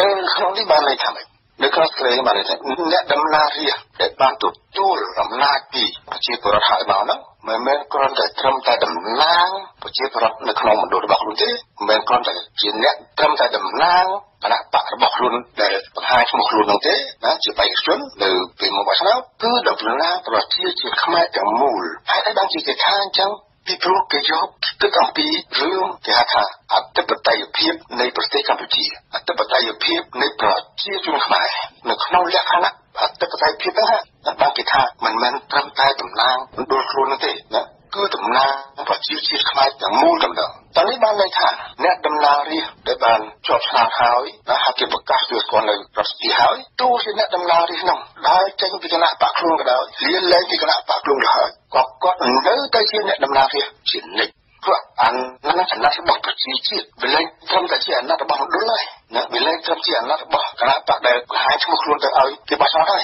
លែងអញ្ចឹងហើយយើងមិនអាចគ្រាន់តែបំបត្តិគណៈបកហើយធ្វើឲ្យបាត់អាណត្តិរបស់អ្នកដំណើររាជទេអត់ទៅបានទេអានេះគឺជាសេចក្តីនៃរដ្ឋធម្មនុញ្ញណាយើងត្រូវយល់គឺថាយើងឃើញសេចក្តីសម្រេចខ្លះរបស់គេហៅថាក្រុមប្រឹក្សាធម្មនុញ្ញណានៅក្នុងស្រុកខ្មែរនោះណាគឺចេះតែសម្រេចទៅតាមតែនឹកឃើញតាមតែបញ្ជារបស់ហ៊ុនសែនតាមតែបញ្ជារបស់គណៈបកប្រជាជននឹងឲ្យថាច្បាប់របស់គាត់នោះត្រឹមត្រូវស្របរដ្ឋធម្មនុញ្ញហើយចេះតែថាតែអត់មានគិតពិចារណាអត់មានយល់អីទាំងអស់ខ្ញុំសូមរំលឹកថារដ្ឋធម្មនុញ្ញនៃប្រទេសកម្ពុជាគឺបានអតែងរៀបចំជាពិសេសដោយបកករណានរោត្តមសីហនុក៏លោកគង់ប្រជុំមកហ្នឹងនៅហ្នឹងហើយបកករណាសីហនុលោកយកគំនិតយកសេចក្តីជាច្រើនណាស់អំពីរដ្ឋធម្មនុញ្ញនៃសាធារណរដ្ឋទី5នៃប្រទេសបារាំងសប្តាហ៍ណាយកមករៀបចំសេចក្តីបទបញ្ញត្តិនៃរដ្ឋធម្មនុញ្ញនៃប្រទេសកម្ពុជាឆ្នាំ93ហ្នឹងលោកយកពីគេមកសង្ស្រង់សង្កត់ទាំងអស់ណាក្នុងការរៀបចំនៅស្ថាប័នជាតិធំៗទាំងប៉ុន្មានហ្នឹងលោកយកពីហ្នឹងមកទាំងអស់ដូច្នេះហើយយើងត្រូវមើលថាអត្ថន័យនៃបទបញ្ញត្តិរដ្ឋធម្មនុញ្ញរបស់ខ្មែរសម័យហ្នឹងណាគេអាចបញ្យល់យ៉ាងម៉េចខ្លះនៅក្នុងច្បាប់រដ្ឋធម្មនុញ្ញបារាំងដូចជាវាស៊ីគ្នាជាមួយគ្នាហើយនៅក្នុងការតាក់តែងរដ្ឋធម្មនុញ្ញកម្ពុជាឆ្នាំ93ហ្នឹងក៏មានអ្នកឯកទេសណាសាស្ត្រាចារ្យមហាវិទ្យាល័យនៃប្រទេសបារាំងហ្នឹងចូលជួយរៀបចំដែរចឹងហើយបានការដែលបញ្យល់អំពីបទបញ្ញត្តិនៃរដ្ឋធម្មនុញ្ញយើងត្រូវមើលតើរដ្ឋធម្មនុញ្ញប្រទេសបារាំងដែលគេចែងមកជាង50ឆ្នាំហើយហ្នឹងគេបញ្យល់យ៉ាងម៉េចខ្លះថាគេអនុវត្តយ៉ាងម៉េចខ្លះចំពោះក្នុងរឿងអាណត្តិរបស់គេនៃអ្នកដំណើររាជរបស់គេដូចខ្ញុំជំរាបមកអញ្ចឹងយើងក្រុមប្រឹក្សាធម្មនុញ្ញយើងណាហ៊ុនសែននិយាយថាក្រុមប្រឹក្សាធម្មនុញ្ញថាត្រូវវាត្រូវល្អស្របរដ្ឋធម្មនុញ្ញស្របអាហ្នឹងហើយក្រុមប្រឹក្សាធម្មនុញ្ញមួយដែលជាគ្រាន់តែថាជាទីមងចាំថាតាមថាដេញបាក់របស់ខ្លួនវិជាមកខ្លួនមានគ្នាច្រើននៅក្នុងនោះទៅសម្រាប់ទៅនឹងឲ្យយល់ពីគោលការណ៍ទាំងអស់ហ្នឹងខ្ញុំសូមបញ្ជាក់រឿងមួយទៀតនៅក្នុងរដ្ឋធម្មនុញ្ញមាត្រាដែលខ្ញុំជម្រាបមិញហ្នឹង77ហ្នឹងវាមានឃ្លាមួយទៀតចុងក្រោយថាអាណត្តិអញ្ញាបញ្ជាទាំងឡាយត្រូវចាត់ទុកជាមុខៈបានន័យថាម៉េចនៅពេលដែលអ្នកដំណើររាជខ្លាយជាតំណាងប្រជាជាតិខ្មែរទាំងមូលហើយណាគឺគ្មាននរណាដកអាណត្តិខ្លួនវិញបានទេសូម្បីតែពលរដ្ឋនៃមណ្ឌលរបស់ខ្លួនដែលបានបោះឆ្នោតឲ្យខ្លួននឹងហើយហ្នឹងណាក៏គ្មានសិទ្ធិនឹងដកអាណត្តិនឹងចេញពីអ្នកដំណើររាជនោះដែរហើយមិនមែនតែ ពីដើមទីឡើងគេនិយាយថាប្រជាពលរដ្ឋជាម្ចាស់ដែលអំណាចទាំងអស់នៅប្រទេសកម្ពុជាគឺជារបស់ប្រជាពលរដ្ឋថាអញ្ចឹងក៏ដោយក៏តែនៅពេលដែលខ្លួនបោះឆ្នោតហើយនឹងទាមទារឲ្យគេរំលាយឲ្យគេកែប្រែអាណត្តិរបស់អ្នកតំណាងវិញអត់បានទេយើងត្រូវគិតយល់ដែរថានៅពេលដែលប្រជាពលរដ្ឋទូទាំងប្រទេសបោះឆ្នោតហើយគណៈបកមួយកាន់អំណាចហើយគណៈបកកាន់អំណាចហ្នឹងទៅធ្វើតែផ្ដេសផ្ដាស់អញ្ចឹងណាមិនត្រូវចិត្តប្រជាពលរដ្ឋប្រជាពលរដ្ឋអត់មានអំណាចដកសិទ្ធិដកអាណត្តិពីអ្នកកាន់អំណាចហ្នឹងមកវិញបានទេអត់មានទេថាបានមួយជាស្ថាប័នព្រះមហាក្សត្រយើងឃើញនៅក្នុងរដ្ឋធម្មនុញ្ញគេចែងថាព្រះមហាក្សត្រត្រូវចាត់តាំងឡើងដោយក្រុមប្រឹក្សារាជបល្ល័ង្កបានសមាជិក10នាក់នៃក្រុមប្រឹក្សារាជបល្ល័ង្កនៅពេលដែលគេចាត់តាំងព្រះមហាក្សត្ររួចហើយកាសលោកថាជាព្រះមហាក្សត្រជាព្រះប្រមុខរដ្ឋនៃប្រទេសរួចហើយទោះជាព្រះមហាក្សត្រនឹងធ្វើអីនិយាយខុសអីឬមួយប្រកាន់នយោបាយណាមួយណាដែលមិនពេញចិត្តក្រុមប្រឹក្សានឹងក៏ដោយសមាជិកក្រុមប្រឹក្សាក៏ដោយក៏សមាជិកក្រុមប្រឹក្សានឹងគ្មានអំណាចដកព្រះបរមសិទ្ធិនៃព្រះមហាក្សត្រមកវិញទេអត់បានទេពីព្រោះគេប្រកាសថានៅពេលដែលព្រះមហាក្សត្ររងឡើងទៅរងពេកហើយណាការគ្រោងរាជរបស់លោកនោះធ្វើបានលុះមួយជីវិតក៏នឹងវាមានអដែងរឿងអដែងការបរិច្ឆេទនៃអាណត្តិទៀតនៅក្នុងរឿងអ្នកដំណើរនេះក្តីក្នុងរឿងព្រះមហាក្សត្រក្តីយើងកុំតែនៅឃើញអញអ្នកចាត់តាំងឯងឲ្យធ្វើដំណើរនេះឥឡូវដល់ណាឯងចេញពីអញទៅឬមកអញរលាយទៅឯងទៅបាត់បង់អីដែរនិយាយហ្នឹងគឺវាខុសគោលការណ៍វាខុសគំនិតស្មារតីនៃរដ្ឋធម្មនុញ្ញយ៉ាងស្រុងខ្ញុំសូមជម្រាបបញ្ជាក់ឲ្យយល់រឿងនេះសិនទើបយើងយល់ថាតើបើសិនណាជាមានការរំលាយគណៈបក្សសង្គ្រោះជាតិផលវិបាកទៅជាស្អីលើកទីបាទលើកទីនយោបាយលើកទីសាច់ដុំកងទ័ពពលីអីវ៉ាន់អានឹងរឿងមួយទៀតបើគេប្រកាសថាលើរដ្ឋធម្មនុញ្ញហ្នឹងគេព្យួរទៅហើយប្រកាសទៅឲ្យធ្វើអីទៅហើយហ៊ុនសែនប្រកាសព្យួររដ្ឋធម្មនុញ្ញទៅបើហ៊ានប្រកាសហើយខ្ញុំសូមបញ្ជាក់មួយទៀតអាណត្តិរបស់អ្នកតំណាងរាស្ត្រលើពេលដែលប្រជាជនបោះឆ្នោតឲ្យអ្នកតំណាងរាស្ត្រក្នុងរបៀបបោះឆ្នោតជាបុគ្គលម្នាក់អីឬមួយក៏ជាបញ្ជីណាបេក្ខជនឯនឹងក្តីដូចគ្នាទេបាទគឺអាណត្តិរបស់អ្នកតំណាងរាស្ត្រគឺជាអាណត្តិរបស់បុគ្គលម្នាក់មិនមែនជាអាណត្តិរួមទេគឺជាអាណត្តិរបស់បុគ្គលហើយបានជាគេយករឿងបុគ្គលមកនិយាយពីព្រោះយើងឃើញស្លាប់ហើយនៅក្នុងរឿងគេហៅថាអភ័យឯកសិទ្ធិនៃអ្នកតំណាងរាស្ត្រការអភ័យឯកសិទ្ធិហ្នឹងជាអភ័យឯកសិទ្ធិរបស់នរណាគឺជាអភ័យឯកសិទ្ធិរបស់បុគ្គលដែលជាអ្នកតំណាងរាស្ត្រដែលមានសិទ្ធិនឹងធ្វើការរិះគន់រដ្ឋាភិបាលនឹងធ្វើការអធិប្បាយអំពីនយោបាយអាក្រក់របស់រដ្ឋាភិបាលណានឹងមានយោបល់រិះគន់ទីទានណាទៅលើស្ថាប័នឯផ្សេងៗទៀតបានទាំងអស់គ្មាននរណាអាចយកទោសបីបានទេអានេះហៅថាអភ័យឯកសិទ្ធិរបស់អ្នកតំណាងរាស្ត្រដូច្នេះវាមិនមែនអភ័យឯកសិទ្ធិរបស់បកដែលខ្លួនជាសមាជិកទេមិនមែនជាអភ័យឯកសិទ្ធិរបស់អង្គការក្រុមអីណាមួយទេអញ្ចឹងហើយបានជាថាអាណត្តិរបស់អ្នកតំណាងរាស្ត្រគឺជាអាណត្តិសម្រាប់បុគ្គលមានរយៈកាលកំណត់ដោយច្បាប់5ឆ្នាំ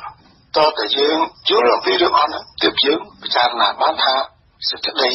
សម្រេចរបស់ហ៊ុនសែនគណៈបកប្រជាជនកម្ពុជាតុលាការក្រុមប្រឹក្សាធម្មនុញ្ញហ្នឹងវាត្រឹមត្រូវស្របទៅតាមបទបញ្ញត្តិនិងគំនិតស្មារតីនៃរដ្ឋធម្មនុញ្ញទេ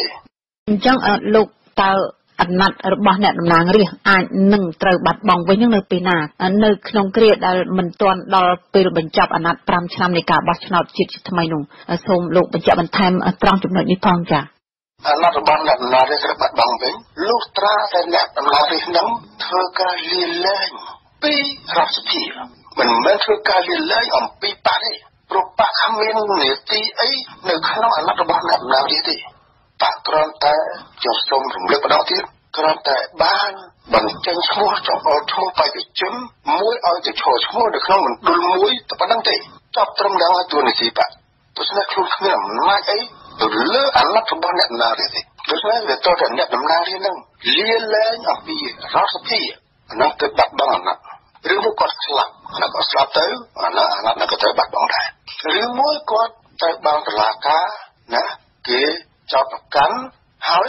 ចេញតាមក្រមវិនិច្ឆ័យថាគាត់មានទោសព្រមទណ្ឌត្រូវជាប់គុកជាប់ច្រវាក់អីចឹងទៅតាមការកំណត់នៃក្រមព្រមទណ្ឌនឹងទៅអាណត្តិរបស់អ្នកតំណាងរាស្ត្រនឹងត្រូវបាត់ដែរពីព្រោះវាជាដូចខ្ញុំជម្រាបមិញចឹងគឺជាអាណត្តិនៃបុគ្គលគ្មាននរណាម្នាក់ទៀតអាចនឹងបំបត្តិអាណត្តិរបស់អ្នកតំណាងរាស្ត្របានហើយឥឡូវតាមព័ត៌មានដែលខ្ញុំបានទទួលគេថានៅពេលណាដែលគេរំលាយគណៈបក្សសង្គ្រោះជាតិទៅ ឬមួយក៏គណៈបក្សប្រជាជាតិនៅរំលាយខ្លួនឯងហ្នឹងណាអាសនៈនៃអ្នកតំណាងរាស្ត្រអាសនៈនៃមេឃុំមេសង្កាត់ណាក្រុមប្រឹក្សាគុំប្រឹក្សាអីបងអស់ហ្នឹងណារបស់គណៈបកហ្នឹងត្រូវបាត់បង់ដែរបងរឿងវាខុសវាខុសនឹងគោលការណ៍នៃរដ្ឋធម្មនុញ្ញវាខុសហើយក៏កាលគេថាគេមានកំភ្លើងមានទាហានមានទ្រព្យមានអីគេធ្វើអីបាត់តាមចិត្តរបស់លើបាត់បង់ទៅហើយគេយកអាសនៈអស់ហ្នឹងទៅចែកចាយឬមួយគេថាគេយកខ្លួនគេគណៈបកប្រជាជនហ្នឹងដែលពួកគេនៅក្នុងហ្នឹងក្នុងរដ្ឋសភាខ្មែរហ្នឹងមានគណៈបកពីរទេដែលមានអាសនៈនៅក្នុងរដ្ឋសភាខ្មែរបើមួយបាត់ទៅអាសនៈទាំងអស់ហ្នឹងត្រូវបានទៅគណៈបកប្រជាជនទាំងអស់គ្នាណាវាបាន123រឿងមួយក៏គេថាទេគឺអញ្ចឹងវាអកមើលពេកវាអត់មានពហុបកនៅក្នុងរដ្ឋសភាហ្នឹងណាគេត្រូវយកអាសនៈរបស់គណៈបកស្គូជាស្លាប់ទៅហ្នឹងដែលគេបំបត្តិទៅហ្នឹងទៅចែកចាយគណៈបកគេទៀតដែលច្បាប់បានឈោះឈ្មោះបោះឆ្នោតនៅសម័យកាលឆ្នាំ2013ខែកក្កដាមកដែរនេះក៏បានបានទៅជុំសម្ពេចបានប៉ុណ្ណេះទៅណាស្អីគណៈបកជួមកណ្ដាលឯណាហ្នឹងបានប៉ុណ្ណេះទៅគណៈបកយុវជនកម្ពុជាណាគណៈបកសញ្ជាតិកម្ពុជាអីបានប៉ុណ្ណេះហៅហើយបានចឹងទៅការធ្វើហ្នឹងគឺជាការប្រមាថជន់ឈ្លីទៅលើសិទ្ធិទៅលើកម្មសិទ្ធិនៃប្រជាជនខ្មែរពីព្រោះយើងឃើញហើយនៅក្នុងរដ្ឋធម្មនុញ្ញបញ្ជាក់ហើយថាអំណាចទាំងអស់គឺជារបស់ប្រជាជនខ្មែរទាំងមូលដូច្នេះអំណាចនឹងប្រជាជនខ្មែរប្រគល់ឲ្យអ្នកតំណាងរបស់ខ្លួនណាចាត់ចែងរៀបចំសព្វទេសគ្រប់គ្រងសព្វទេសដោយការបោះឆ្នោតចង្អុលប្រាប់អ្នកតំណាងប្រជាពលរដ្ឋខ្មែរដែលបានបោះឆ្នោតពីឆ្នាំ2013បានបោះឆ្នោតឲ្យទៅគណៈបកប្រជាជនកម្ពុជាហើយនឹងគណៈបកសង្គ្រោះជាតិអត់មានបោះឲ្យណាទៀតទេបោះដែរដល់20ស្លាប់អីចឹងឲ្យអ្នកទៀតអញ្ចឹងទៅរៀបបាយទៅក៏តែពាក្យធំគឺគេប្រគល់អំណាចរបស់គេទៅឲ្យគណៈបកសង្គ្រោះជាតិមិនមែនឲ្យទៅគណៈបកហ៊ុនស៊ិនពេជ្រមិនឲ្យទៅគណៈបកស្អភិវឌ្ឍហើយគណៈបកអីសង្ជាតិខ្មែរជាតិកម្ពុជាអីអត់នោះទេមិនមែនទេគេអត់មានឲ្យទៅនោះទេគេឲ្យទៅគណៈបកសង្គ្រោះជាតិហើយបើខ្លួនថារំលាយគណៈបកនឹងហើយអាសនៈអីអត់អំណាចអីអត់នឹងរបស់គណៈបកហ្នឹងតែខ្លួនចាត់ចែងខ្លួនអត់ចាត់ចែងបានទេមានតែប្រជាពលរដ្ឋខ្មែរទេអាចចាត់ចែងបានដូច្នេះត្រូវប្រគល់មកឲ្យប្រជាពលរដ្ឋវិញអំណាចដែលខ្លួនបំបត្តិអំពីគណៈបកសង្គ្រោះជាតិហ្នឹងត្រូវប្រគល់អំណាចហ្នឹងមកឲ្យប្រជាពលរដ្ឋវិញបើប្រជាពលរដ្ឋយល់ព្រមទទួលអំណាចនឹងវិញគឺត្រូវរៀបចំការបោះឆ្នោតឡើងភ្លាមយើងមិនអាចឲ្យប្រជាពលរដ្ឋបោះថាត្រូវបំបត្តិរំលាយគណៈបកសង្គ្រោះជាតិបំបត្តិអំណាចរបស់គេនោះបានទេជាពលរដ្ឋគ្មានសិទ្ធិនោះទេអត់មានទេណាខ្លួនមានតែសិទ្ធិបោះឆ្នោតនៅសម័យកាលនៃការបោះឆ្នោតជាសាកលទូទៅណាឬអ្នកតំណាងរាស្ត្រស្របអាណត្តិហើយឥឡូវគេថាគេយកអំណាចរបស់ប្រជាពលរដ្ឋហ្នឹងទៅចែកចាយអ្នកទៀតតាមចិត្តគេយើងយកអំណាចមួយទៅចែកចាយអ្នកទៀតលុះត្រាតែអំណាចហ្នឹងវាជាកម្មសិទ្ធិរបស់ខ្លួនអំណាចនេះមិនមែនជាកម្មសិទ្ធិរបស់គណៈបកប្រជាជនកម្ពុជាមិនមែនជាកម្មសិទ្ធិរបស់ហ៊ុនសែនទេឆន្ទៈរបស់ប្រជាជនកម្ពុជាសន្លឹកឆ្នោតរបស់ប្រជាជនកម្ពុជាមិនមែនជាកម្មសិទ្ធិរបស់ហ៊ុនសែនទេហ៊ុនសែនខំមានសិទ្ធិខំមានអីណាភាពស្របច្បាប់អីនឹងអាចយកសន្លឹកឆ្នោតរបស់ប្រជាជននឹងទៅចែកចាយស្អីតាមវិធីខ្លួនទេអត់ទេហ៊ុនសែនក្តីអ្នកតំណាងរាស្ត្រនៃគណៈបកប្រជាជនកម្ពុជានឹងក្តីក៏រំតែជាអ្នកតំណាងប្រជាពលរដ្ឋប៉ុណ្ណឹងទេអ្នកតំណាងគ្មានសិទ្ធិចែកចាយនៅកម្មសិទ្ធិរបស់ម្ចាស់អំណាចទេអត់មានទេចឹងហើយបានថាបើគេបំពេញថាយកអាសនៈហ្នឹងទៅចែកចាយឲ្យក្រុមនេះប៉ុណ្ណេះឲ្យក្រុមនោះប៉ុណ្ណោះអាហ្នឹងគឺជាការប្លន់អំណាចរបស់ប្រជាពលរដ្ឋយកទៅចែកចាយឲ្យពួកមកមិត្តភក្តិខ្លួនយើងទៅបាទអាហ្នឹងវាខុសស្រឡះអំពីរដ្ឋធម្មនុញ្ញខ្ញុំបានជម្រាបមកហើយថាលោកហ៊ុនសែនគួរតែព្យួររដ្ឋធម្មនុញ្ញទៅណាបើចង់ធ្វើការឲ្យស្រួលដៃស្រួលចិត្តណាស្រួលក្នុងខួរក្បាលព្យួរទៅប្រកាសព្យួររដ្ឋធម្មនុញ្ញទៅរកលេខអីមួយពី3ទៅក៏ប្រកាសទៅរកលេខណាបំបាយខូចគេឯងខូចជាដេញណាស្ថាប័នជាតិរបស់ហ្នឹងគាត់ប្រកាសគាត់រកលេខអីធ្វើអីដុំក្តាំងអីពួកគ្នាគាត់ប៉ះបោឲ្យបានចឹងទៅគាត់ប្រកាសព្យួររដ្ឋធម្មនុញ្ញទៅពីស្រួលធ្វើការដល់គាត់ទៀតកុំយកកិច្ចការដែលខ្លួនធ្វើនឹងណាបំពេញទាំងស្រុងបំពេញយ៉ាងចាស់ដៃទៅលើរដ្ឋធម្មនុញ្ញហើយមកនិយាយថាខ្លួនធ្វើនឹងស្របច្បាប់ស្អីច្បាប់របស់ណាច្បាប់ស្រុកណាចុះបើហ៊ុនសែននិងគណៈបកប្រជាជនកម្ពុជាតុលាការគ្រប់លំដាប់ថ្នាក់នៅតែបន្តចំណាត់ការរំលាយគណៈបកសង្គ្រោះជាតិនោះមែនតើទស្សនវិជ្ជានយោបាយនៃប្រទេសកម្ពុជានឹងទៅជាយ៉ាងម៉េចវិញនោះ អាហ្នឹងយើងមើលឃើញនៅពេលហ្នឹងវាអស់មានលទ្ធិប្រជាធិបតេយ្យពហុបកអីហ្នឹងអត់មានទេពីលេខាពហុបកហ្នឹងមិនមែនបានន័យថាគ្រាន់តែមានបកច្រើនយើងហៅថាជាលទ្ធិនៅជារបបពហុបកទេមិនមែនទេពហុបកគឺសំដៅត្រង់ថាមានបកកណ្ដាលអំណាចបកមួយក្តីបករួម3 4គុំគ្នាទៅកាន់អំណាចក្តីហើយនៅមានបកមួយទៀតឬមួយមួយក្រុមទៀតជាអ្នកបកជំទាស់ដើម្បីត្រួតពិនិត្យធ្វើការតិទៀនទៅលើសកម្មភាពនៃរដ្ឋាភិបាលនោះនៃបកកណ្ដាលអំណាចអាហ្នឹងបានគេហៅថាពហុបកបើគ្រាន់តែមានបកមួយកាន់អំណាចទី3ជាមួយគ្នាគុំគ្នាកាន់អំណាចបកជាទៀតហ្នឹងគាត់ថាជាបកដែលគេហៅថាខ្ញុំនិយាយពីអតីតកូនចាស់ណាគឺថាជាបកទី2កូនជើងរបស់គណៈបកប្រជាជននោះទេអាហ្នឹងវាមិនមែនពហុបកទេណាគណៈបកហ្វុនសិនបច្ចុប្បន្នត្រង់រានរត់អីអាហ្នឹងប្រកាសខ្លួនឯងស្រាប់ហើយរានរត់ត្រូវប្រកាសថាខ្ញុំគ្រប់គ្រងអ្វីទាំងអស់ដែលសម្ដេចហ៊ុនសែនលោកធ្វើដូច្នេះគណៈបកហ្វុនសិនបច្ចុប្បន្ននេះជាគណៈបកប្រចាំការទេវាអត់ទេគឺចាំស៊ីពេលបីគេដើរមកទៅនិយាយទៅហើយរបបនយោបាយហ្នឹងវាคล้ายជារបបផ្ដាច់ការដែលមានបកមួយគ្រប់គ្រងគឺជារបបមួយដែលយើងធ្លាប់ឃើញនៅសម័យប៉ុលពតនៅសម័យយួនចូលមកកាន់កាប់ស្រុកខ្មែរណាតែកាលនោះវាមានបកគេហៅថាប្រជាជនបដិវត្តកម្ពុជាជាបកកុម្មុយនីសឥឡូវនោះវានៅតែជាបកកុម្មុយនីសដែរអត់មានផ្លាស់ប្ដូរទេគេធ្វើបន់ខួបរំលឹកកំណើតរបស់គេនៅរាល់ឆ្នាំណាថាគេជាបកកុម្មុយនីសយួននិយមបាទគាត់នឹងគេផ្លាស់ប្ដូរឈ្មោះខាងលើវាផ្លាស់អីណាបាត់ពាក្យបដិវត្តបាត់ពាក្យប្រជាមានិតបាត់អីទៅវានៅសល់តែបកប្រជាជនកម្ពុជាអីចឹងទៅហើយវាអត់មានការផ្លាស់ប្ដូរអីធំដុំទេនៅក្នុងកម្រិតគោលការណ៍ស្មារតីរបៀបធ្វើការនៃគណៈបករបស់គេនៅតែជាបកកុម្មុយនីសដដែលគេយកផ្លាមួយទៀតព្រះមហាក្សត្រអីក៏អញ្ចឹងនៅខាងលើយើងទៅណាជារបបរាជាធិបតេយ្យតែការពិតគឺយកជារបបរាជាធិបតេយ្យទី1មួយមកដាក់យើងទៅណាដើម្បីឲ្យប្រជាជនខ្មែរហ្នឹងណាដែលអត់ពិចារណាអីគឺថាអូមានរបបជាធិបតេយ្យស្ដេចឲ្យយើងហ្នឹងហើយមិនមែនជាបកកុម្មុយនីសមិនមែនជាបកផ្ដាច់ការទេយើងមិនមែនចឹងទេយើងមើលហើយព្រះមហាក្សត្រសប្តាហ៍ហ្នឹងលោកធ្វើអីលោកមានយោបល់អីកើតអត់មានយោបល់អីបានទេតែយើងទៅណាចេញពីវាហ្នឹងក៏វាបាក់ផងមានខ្លួនរួចទេអានោះស្អីណាបើមិនជាអាយ៉ងទេគឺហៅថាទីងងអញ្ចឹងហើយយើងនៅត្រៀមខ្លួនដល់ជំហានមួយទៀតគឺជាការប្រព្រឹត្តរំលោភទៅលើកិច្ចព្រមព្រៀងទីក្រុងប៉ារីសឆ្នាំ1991ដែលបានរៀបចំរបបថ្មីមួយឲ្យប្រទេសកម្ពុជាខ្ញុំគិតថាលោកហ៊ុនសែនតែទៀតហ្នឹងក៏ត្រូវតែប្រកាសឡើងទទួលស្គាល់កិច្ចព្រមព្រៀងទីក្រុងប៉ារីសហើយព្រោះកិច្ចព្រមព្រៀងហ្នឹងវាបង្ខំឲ្យគាត់គោរពសិទ្ធិសេរីភាពរបស់មនុស្សគោរពសិទ្ធិមនុស្សគោរពសិទ្ធិប្រជាជនជាពលរដ្ឋបង្ខំឲ្យទទួលស្គាល់បកជំទាស់នៅក្នុងរបបពហុបកและបង្ខំឲ្យមានការត្រួតពិនិត្យលើរដ្ឋាភិបាលដោយបកជំទាស់ដោយអ្នកតំណាងរាស្ត្រហើយគាត់មិនចង់ឲ្យណាត្រួតពិនិត្យអីគាត់ទៀតទេណាមិនចង់ឲ្យណាជំទាស់អីគាត់ទៀតទេតែដើម្បីនឹងធ្វើអញ្ចឹងបានទៅដោះបញ្ហាមួយទៀតគឺលែងទទួលស្គាល់កិច្ចព្រមព្រៀងទីក្រុងប៉ារីសអានឹងចង់ដូចខ្ញុំជម្រាបមកអញ្ចឹងលោកហ៊ុនសែនព្យួររដ្ឋធម្មនុញ្ញឆ្នាំ1993ហ្នឹងទៅគាត់ធ្វើទៅលោកធ្វើបានពលលោកមានកម្លាំងអ្នកមានពលិសមានកំភ្លើងមានកំណងអ្នកមានទាហានតាពីលោកណាជួយការងារលោកទៅតែអញ្ចឹងធ្វើទៅពលលោកស្ទើរចាអរគុណលោកបណ្ឌិតនឹងខ្ញុំមានសំណួរថាបើសិនជា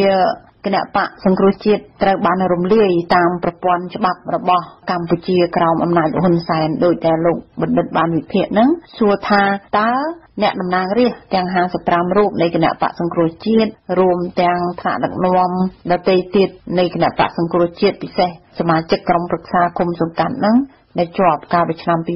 2017នេះណាចាការបោះឆ្នោតក្រុមប្រឹក្សាគុំសង្កាត់ហ្នឹងតើត្រូវធ្វើយ៉ាងម៉េចអាចធ្វើយ៉ាងម៉េចបានដើម្បីជាការទប់ទល់ចំពោះសេចក្តីសម្រេចឬក៏ព្រឹត្តិការណ៍ចុងក្រោយនេះចាបាទខ្ញុំសូមបិទទោសខ្ញុំ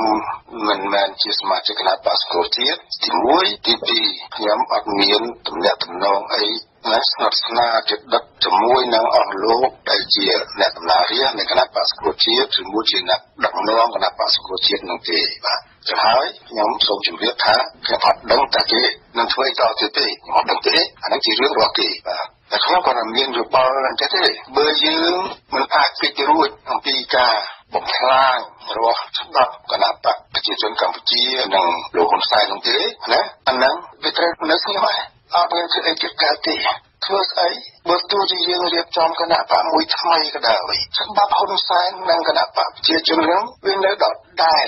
គេនឹងមកបំផ្លាញសង្កត់សង្កិនយើងតទៅទៀតតើតែយើងគណៈបកថ្មីដែលយើងចង់បង្កើតហ្នឹងខ្លាយទៅជាគណៈបកហ៊ុនសែនទឹកមួយទៀតអានោះទៅគេឲ្យយើងរស់ញ៉ាំស៊ីពេលជាមួយគេទៅហ្នឹងជាបបខ្ញុំទៅនឹងខ្ញុំអត់មានគេចោទប្រកាន់គេតែគេចង់ធ្វើអីមិនដឹងទេ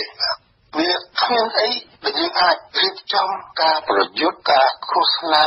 ការណែនាំប្រជាជនឲ្យគ្រប់គ្រងយើងទៅតាមវិធីប្រជាធិបតេយ្យកើតទេអត់មានចន្លោះអីមួយដែលហ៊ុនសែនទុកឲ្យអ្នកដែលប្រកាន់លទ្ធិប្រជាធិបតេយ្យហ្នឹងធ្វើការកើតទេគេបំបត្តិហើយណាសិទ្ធិនៃការបញ្ចេញមតិទៅមកគេបំបត្តិចោលទាំងអស់អង្គការសារព័ត៌មានដែលអាចផ្សព្វផ្សាយនៅព័ត៌មានពិតប្រាកដច្បាស់លាស់អីទៅមកហ្នឹងគេបំបត្តិចោលអស់ហើយវិទ្យុឯករាជ្យអីទៅមកក៏គេបំបត្តិចោលទៀតតែយើងយកមធ្យោបាយអីទៅធ្វើការដើម្បីជាការឃោសនាបញ្ជូលទៅប្រជាពលរដ្ឋឲ្យគ្រប់គ្រងយើងអត់មានអីមកកើតដូច្នេះតែបង្កើតគណៈបកនយោបាយមួយថ្មីគឺសម្រាប់អីមានតែសម្រាប់ធ្វើណាសុំសិនតែទី2ទៅគេប៉ុណ្ណឹងក៏តែវាមានតែទស្សនវិជ្ជាមួយទៀតដែលយើងអាចកាន់បានគឺសិទ្ធិហ៊ុនសែនដែលបានរំលាយគណៈបកសង្គ្រោះជាតិនោះហើយយកអាណត្តិអាសនៈរបស់អ្នកតំណាងរាស្ត្រនៃគណៈបកសង្គ្រោះជាតិនោះទៅចែកចាយអ្នកជាតិនោះគឺគាត់ធ្វើដោយខុសច្បាប់ណាទាំងស្រុងគ្មានអ្នកច្បាប់ណាមួយអាចទទួលស្គាល់ថាជាការត្រឹមត្រូវទេគ្មានទេដូច្នេះអាសនៈរបស់ទូនីតិជាអ្នកតំណាងរាស្ត្រជំនួសគណៈបកសង្គ្រោះជាតិនោះទូជាបានទៅរ៉ាល់រឹតឬមកបានទៅណាទៀតហើយអ្នកនោះឯងការពិតគឺមិនមែនជាអ្នកតំណាងប្រជាជាតិខ្មែរទេពីព្រោះប្រជាពលរដ្ឋអត់ទៅបោះឆ្នោតឲ្យអ្នកអស់នោះឯងទៅចំពោះទេអត់ទេខ្លួនបានតម្លៃនឹងមកណាដោយសារការផ្លំតម្លៃអាសនៈគេយកទៅឲ្យណាជាមួយយកទៅឲ្យមួយម្ដងដូច្នេះអ្នកតំណាងរាស្ត្រនៃគណៈបកសង្គ្រោះជាតិដែលជាប់ពីឆ្នាំ2013មកហ្នឹងនៅតែជាអ្នកតំណាងប្រជាជាតិខ្មែរជានិច្ចរហូតដល់ចប់អាណត្តិយ៉ាងហោចរហូតដល់ចប់នៅតែជាអ្នកតំណាងប្រជាជាតិខ្មែរជានិច្ចតើអស់លោកអ្នកតំណាងរាស្ត្រនៃគណៈបក្សសង្គ្រោះជាតិថ្នាក់ដឹកនាំនៃគណៈបក្សសង្គ្រោះជាតិទាំងអស់ហ្នឹងឈោងចាប់ចំណុចហ្នឹងយកមកធ្វើការបានទេព្រោះអានោះវាជាលក្ខណៈត្រឹមត្រូវសហប្រតិធម្មនុញ្ញដូច្នេះអ្នកអស់ហ្នឹងនឹងមានសិទ្ធិមានអំណាចប្រកាសខ្លួនតែជាអ្នកតំណាងប្រជាជាតិខ្មែរជានិច្ចនៅឡើយដូចខ្ញុំនិយាយរៀបរាប់អំពីរឿងអាណត្តិនៃប្រជាជាតិខ្មែរនឹងហើយនៅអាណត្តិបុគ្គលរបស់អ្នកតំណាងរាស្ត្រចំណុចអានោះទេដែលខ្ញុំចង់ជម្រាបទៅអស់លោកនឹងហើយបងប្អូនទាំងអស់គ្នាឲ្យជ្រាបថាយើងអាចបំបត្តិកៅអីបំបត្តិអីរបស់គេបានតែយើងមិនអាចមកបំបត្តិអាណត្តិនយោបាយដែលជាពលរដ្ឋខ្មែរបានប្រគល់គេបានទេអត់ទេគឺខុសរដ្ឋធម្មនុញ្ញអញ្ចឹងបានខ្ញុំនិយាយទៀតថាបើលោកហ៊ុនសែនតស្រួលជួរដ្ឋធម្មនុញ្ញចោលទៅហើយទៅណាដាក់ឆ្កែឆ្មាគោក្របីណាធ្វើកណាឲ្យក៏បានអីទេព្រោះអត់មានរដ្ឋធម្មនុញ្ញទេបាទខ្ញុំគាត់ជួបលោកបងអញ្ចឹងទេណានឹងជាពួកអស់លោកអ្នកដំណើររាជហ្នឹងគេធ្វើយ៉ាងម៉េចហ្នឹងគេអត់ទាន់ឲ្យយើងដឹងទេឲ្យមួយទៀតខ្ញុំមិនដឹងទេមានគំនិតឲ្យផងបាទសម្រាប់តែសេចក្តីប្រកាសរបស់គេហ្នឹងទៅទី1ខ្ញុំមិនទាន់ឃើញថាតើអ្នកដឹកនាំគណៈបក្សសង្គ្រោះជាតិហ្នឹងមានការតវ៉ាយ៉ាងណាខ្លះចំពោះការចោទប្រកាន់របស់លោកហ៊ុនសែនហើយនឹងសខេងអីហ្នឹងថាគាត់បានក្បត់ជាតិអីហ្នឹងខ្ញុំមិនទាន់ឃើញប្រតិកម្មពីខាងគណៈបក្សហ្នឹងឲ្យវាច្បាស់លាស់ទេគាត់ថាជាការចោទប្រកាន់ដ៏រំលោភដ៏ពីនៃល្អអញ្ចឹងប៉ុន្តែនៅជាសកម្មភាពជាក់ស្ដែងដូចជាមិនទាន់មានឃើញការតវ៉ាអីទាមទារឲ្យពិចារណាឲ្យជួបផ្ោះតាមនៃការក្បត់ជាតិអីហ្នឹងមកបង្ហាញខ្ញុំអត់ទាន់ឃើញទេហ្នឹងតិចធ្វើគឺខ្ញុំមិនដឹងទេណាតែមកដល់ថ្ងៃនេះខ្ញុំអត់ទាន់មានឃើញការតវ៉ាពីនោះទេចា៎លោកសំណួរបន្តរបស់នាងខ្ញុំជម្រាបសួរថាការចាប់លោកកឹមសុខាដំណើរបញ្ហាវិបត្តិនយោបាយនៅកម្ពុជាមកដល់ថ្ងៃនេះគឺផ្ដើមចេញអំពីការចោទប្រកាន់លោកកឹមសុខាថាជាជនក្បត់ជាតិនឹងគឺជាដើមហេតុដើមរឿងចេញមកហើយបើយើងមើលទៅលើសកម្មភាពពីបទចោទទៅវិញចោទទៅលើសកម្មភាពលោកកឹមសុខាទៅវិញហ្នឹងគឺការដែលលោកមានប្រសាសន៍នៅប្រទេសអូស្ត្រាលីហ្នឹងជាសិទ្ធិរបស់អ្នកនយោបាយដែលពន្យល់អ្នកស្ដាប់បើយើងគិតទៅតាមប្រជាធិបតេយ្យនៅក្នុងសហរដ្ឋអាមេរិកនៅប្រទេសបារាំងក៏ដូចនៅកាណាដាគឺអ្វីដែលលោកកឹមសុខាមានប្រសាសន៍អត់មានជាអំពើក្បត់ជាតិអីទេហើយទង្វើរបស់សហរដ្ឋអាមេរិកជួយពង្រឹងលទ្ធិប្រជាធិបតេយ្យនីតិរដ្ឋនៅប្រទេសកម្ពុជាហ្នឹងក៏ស្របទៅតាមសន្ធិសញ្ញាក្រុងប៉ារីសដែរទេមិនមែនផ្ទុយទេដូច្នេះការចាប់លោកកឹមសុខាហ្នឹងវិភាគខ្លះគាត់ហៅថាច្បាប់ព្រៃរបស់ហ៊ុនសែនហ្នឹងបានប្រើច្បាប់ព្រៃចាប់ហើយចោទ ការចាប់ចោលហ្នឹងបានធ្លាក់មកដល់ថាលោកកឹមសុខាហ្នឹងក្បត់ជាតិតុលាការហ្នឹងក៏ថាក្បត់ជាតិបន្តគ្នាអញ្ចឹងមករហូតមកដល់លុបគណៈបកសង្គ្រោះជាតិចោលចេញហ្នឹងក៏ថាដោយសារលោកកឹមសុខាក្បត់ជាតិមេបកក្បត់ជាតិឥឡូវនេះនៅពេលដែលមេបកចោទថាក្បត់ជាតិមានទោសទៅតាមច្បាប់ព្រៃហ្នឹងហើយគណៈបកសង្គ្រោះជាតិត្រូវបានរំលាយទៅតាមច្បាប់ព្រៃហ្នឹងចុះប្រជាពលរដ្ឋយើងមិនបាច់និយាយទេចំពោះប្រធានបកឬក៏ថ្នាក់ដឹកនាំជាន់ខ្ពស់នោះយើងនិយាយអំពីប្រជាពលរដ្ឋអ្នកបោះឆ្នោតនេះឲ្យគណៈបកសង្គ្រោះជាតិបាន55អាសនៈសមាជិកសភាហ្នឹងគាត់ជាប្រជាពលរដ្ឋអញ្ចឹងគាត់ក្បត់ជាតិដែរឬអត់តើនៅក្នុងករណីនេះលោកវិភាគថាម៉េចចា៎អាហ្នឹងវាមិនជាពិបាកយល់ទេប្រហែលទេដូចខ្ញុំជម្រាបហោហែអំពីអំណាចរបស់ប្រជាជនខ្មែរជាប្រជាពលរដ្ឋដែលបោះឆ្នោតតែងតាំងអ្នកតំណាងខ្លួនឲ្យទៅគ្រប់គ្រងប្រទេសជាតិឥឡូវនេះអ្នកតំណាងរបស់ខ្លួនត្រូវគេបំបត្តិវត្តមានចោលហើយណានៅក្នុងករណីដែលគេថាគេរំលាយគណៈបកហ្នឹងទៅរួចហើយអ្នកតំណាងរាស្ត្រគណៈបកអនុម័នត្រូវបាត់បង់ណាសុពលភាពនៃអាណត្តិរបស់ខ្លួនហើយដូច្នេះហើយវាបានន័យថាចម្លើយរបស់ប្រជារាស្ត្រគឺត្រូវឆ្លើយទៅវិញចំពោះអំពីការបាត់បង់អ្នកតំណាងខ្លួនណាតើប្រជារាស្ត្រដោះស្រាយយ៉ាងម៉េចព្រោះខ្លួនជាម្ចាស់អំណាចជាអ្នកដើមបកគលសិទ្ធិទៅឲ្យអ្នកឯទៀតឥឡូវនេះគេបំបត្តិអ្នកដែលវត្តមានអ្នកឯទៀតនោះហើយតើខ្លួនត្រូវមានប្រតិកម្មយ៉ាងម៉េចណាត្រូវទទួលស្គាល់មនុស្សដែលយកអាសនៈរបស់គណៈបក្សសង្គ្រោះជាតិហ្នឹងទៅកាន់កាប់ទេអានោះជាកេសមួយជាហ៊ុនសែនគាត់លើកជាសំណួរឲ្យប្រជាជននោះឆ្លើយណាយើងមិនអាចទៅឲ្យអ្នកតំណាងរាជគណៈបក្សសង្គ្រោះជាតិហ្នឹងឆ្លើយកាត់ទេព្រោះគេសង្កត់ខ្លួនគេបំបត្តិមកខ្លួនគេបំបត្តិវត្តមានខ្លួនមួយឲ្យព្រោះអត់មានទូនាទីអីទេហើយដូច្នេះវានៅសល់តែទូនាទីរបស់ប្រជាពលរដ្ឋរបស់ប្រជាជនខ្មែរទាំងមូលឆ្លើយហ៊ុនសែនវិញត្រូវធ្វើយ៉ាងម៉េចឆ្លើយយ៉ាងម៉េចឥឡូវខ្ញុំមិនអាចឆ្លើយជួបជាពលរដ្ឋខ្មែរទេណាគេឆ្លើយយ៉ាងម៉េចគេឆ្លើយទៅតាមអីណាការយល់ឃើញរបស់គេក៏ប៉ុន្តែកុំភ្លេចថាខ្លួនមានការទទួលខុសត្រូវនៅចំពោះមុខរដ្ឋធម្មនុញ្ញដែលខ្លួនបានទទួលស្គាល់ចាត់តាំងហើយនឹងព្រមឲ្យគេអនុវត្តដែរការទទួលខុសត្រូវរបស់ប្រជាពលរដ្ឋនៅតែមានចឹងពីព្រោះយើងជាអ្នកមានកម្មសិទ្ធិទៅលើអំណាចនៃប្រទេសកម្ពុជាតែអំណាចរបស់យើងនឹងយើងបានឲ្យអ្នកឯទៀតនឹងប្រតិបត្តិត្រឹមត្រូវឬទេសូមឲ្យប្រជាពលរដ្ឋខ្មែរឆ្លើយខ្លួនឯងព្រោះអត់មាននរណាឆ្លើយជួបបានទេគេបំបត្តិអ្នកតំណាងខ្លួនឯងចាមានលោកអ្នកស្ដាប់តាម Facebook មួយចំនួនសួរមកសុសៀមអិនថានៅក្នុងស្ថានភាពរបៀបហ៊ុនសែននិងគណៈបព្វជិជនកម្ពុជាកាងគេប្រើពាក្យស្រួលស្ដាប់ថាកាងអំណាចច្បាមយកអំណាចប្លង់យកអំណាចធ្វើរដ្ឋប្រហារធម្មនុញ្ញធ្វើរដ្ឋប្រហារគណៈបព្វគ្រប់បែបយ៉ាងទាំងអស់ដើម្បីបន្តអំណាចក្តោបក្តាប់អំណាចហ្នឹងតើសហគមន៍អន្តរជាតិអាចជួយបានយ៉ាងម៉េចខ្ញុំចំនួនអញ្ចឹងខ្ញុំមិនអាចឆ្លើយរួចទេពីព្រោះខ្ញុំមិនអាចទៅឆ្លើយជំនួសអ្នកឯទៀតកើតទេខ្ញុំគាត់ជំរាបថានៅក្នុងពេលស្ថានភាពក្នុងស្ថានភាពសព្វថ្ងៃនេះឥឡូវណានៅពេលណាដែលគេបំបត្តិគណៈបក្សសង្គ្រោះជាតិទៅហើយគេបំបត្តិទូនីតិនៃអ្នកតំណាងរាស្ត្រនៃឃុំនៃសង្កាត់ណាក្រុមប្រឹក្សាអីរបស់អ្នកគណៈបក្សសង្គ្រោះជាតិអស់នឹងទៅណាវាបានន័យថាវាអស់មានពីឃ្លាសម្រាប់អ្នកប្រជាធិបតេយ្យហ្នឹងធ្វើការប្រតិមតិឬមួយក៏មានសកម្មភាពអីកើតហើយនៅក្នុងស្រុកខ្មែរអត់មានហើយណាគឺវាមានតែប្រជាជនខ្មែរហ្នឹងផ្ទាល់ទល់មុខជាមួយនឹងហ៊ុនសែននិងប្រជាជនកម្ពុជាហើយនឹងប្រទេសមហាអំណាចដែលបានធានាណាចុះកិច្ចសន្យាធានាលទ្ធិប្រជាធិបតេយ្យនៅស្រុកខ្មែរហ្នឹងឲ្យមហាអំណាចអស់ហ្នឹងមកប្រឈមមុខទល់នឹងរបបហ៊ុនសែនទៅនៅទទួលស្គាល់របបហ៊ុនសែននោះតទៀតទេគ្រប់គ្រងរបបហ៊ុនសែននោះតទេអានោះគឺជាចម្លើយដែលមហាអំណាចអស់ហ្នឹងត្រូវឆ្លើយអាហ្នឹងខ្ញុំឆ្លើយជួបគេខ្ញុំស្អាតថាទេណាក៏មានន័យថាខ្ញុំតជំរាបអញ្ចឹងថាសភាពការសប្តាហ៍ហ្នឹងគឺហ៊ុនសែនត្រូវប្រឈមមុខផ្ទាល់ទល់នឹងជាពលរដ្ឋខ្មែរហើយទល់នឹងហត្ថលេខីមហាអំណាចជាហត្ថលេខីកិច្ចព្រមព្រៀងទីក្រុងប៉ារីសឆ្នាំ1991តែផ្ទាល់ហើយនេះឯទៀតគ្មានលទ្ធភាពនឹងជួយកើតទេអស់ពួកគេបំបត្តិផ្លូវគឺបំបត្តិមាត់គឺបំបត្តិជាបំបត្តិផ្នែកទេបានចាប់គប់ហើយគេបណ្ដេញចេញពីស្ថាប័ននៃគ្រប់កន្លែងអស់ហើយដូច្នេះមិនអាចទេកើតទេបញ្ហានឹងស្ថានភាពនោះណាគឺជាស្ថានភាពមួយដែលប្រកបដោយគ្រោះថ្នាក់បំផុតចំពោះហ៊ុនសែនខ្លួនឯងចំពោះហ៊ុនសែនខ្លួនឯង ព្រោះវាត្រូវប្រឈមមុខនឹងផ្ទាល់គ្មានលេសអីយកមកខាងទៀតទេប្រឈមមុខផ្ទាល់ទៅនឹងអង្គការសហជីវជាតិទៅនឹងមហាអំណាចធំៗទៀតណាដែលគេជំទាស់នឹងការចាត់ចែងរបៀបចាត់ការវារំលោភច្បាប់បំពានសិទ្ធិសេរីភាពមនុស្សលទ្ធិប្រជាធិបតេយ្យវាអស់ហ្នឹងនៅប្រទេសកម្ពុជាដោយហ៊ុនសែន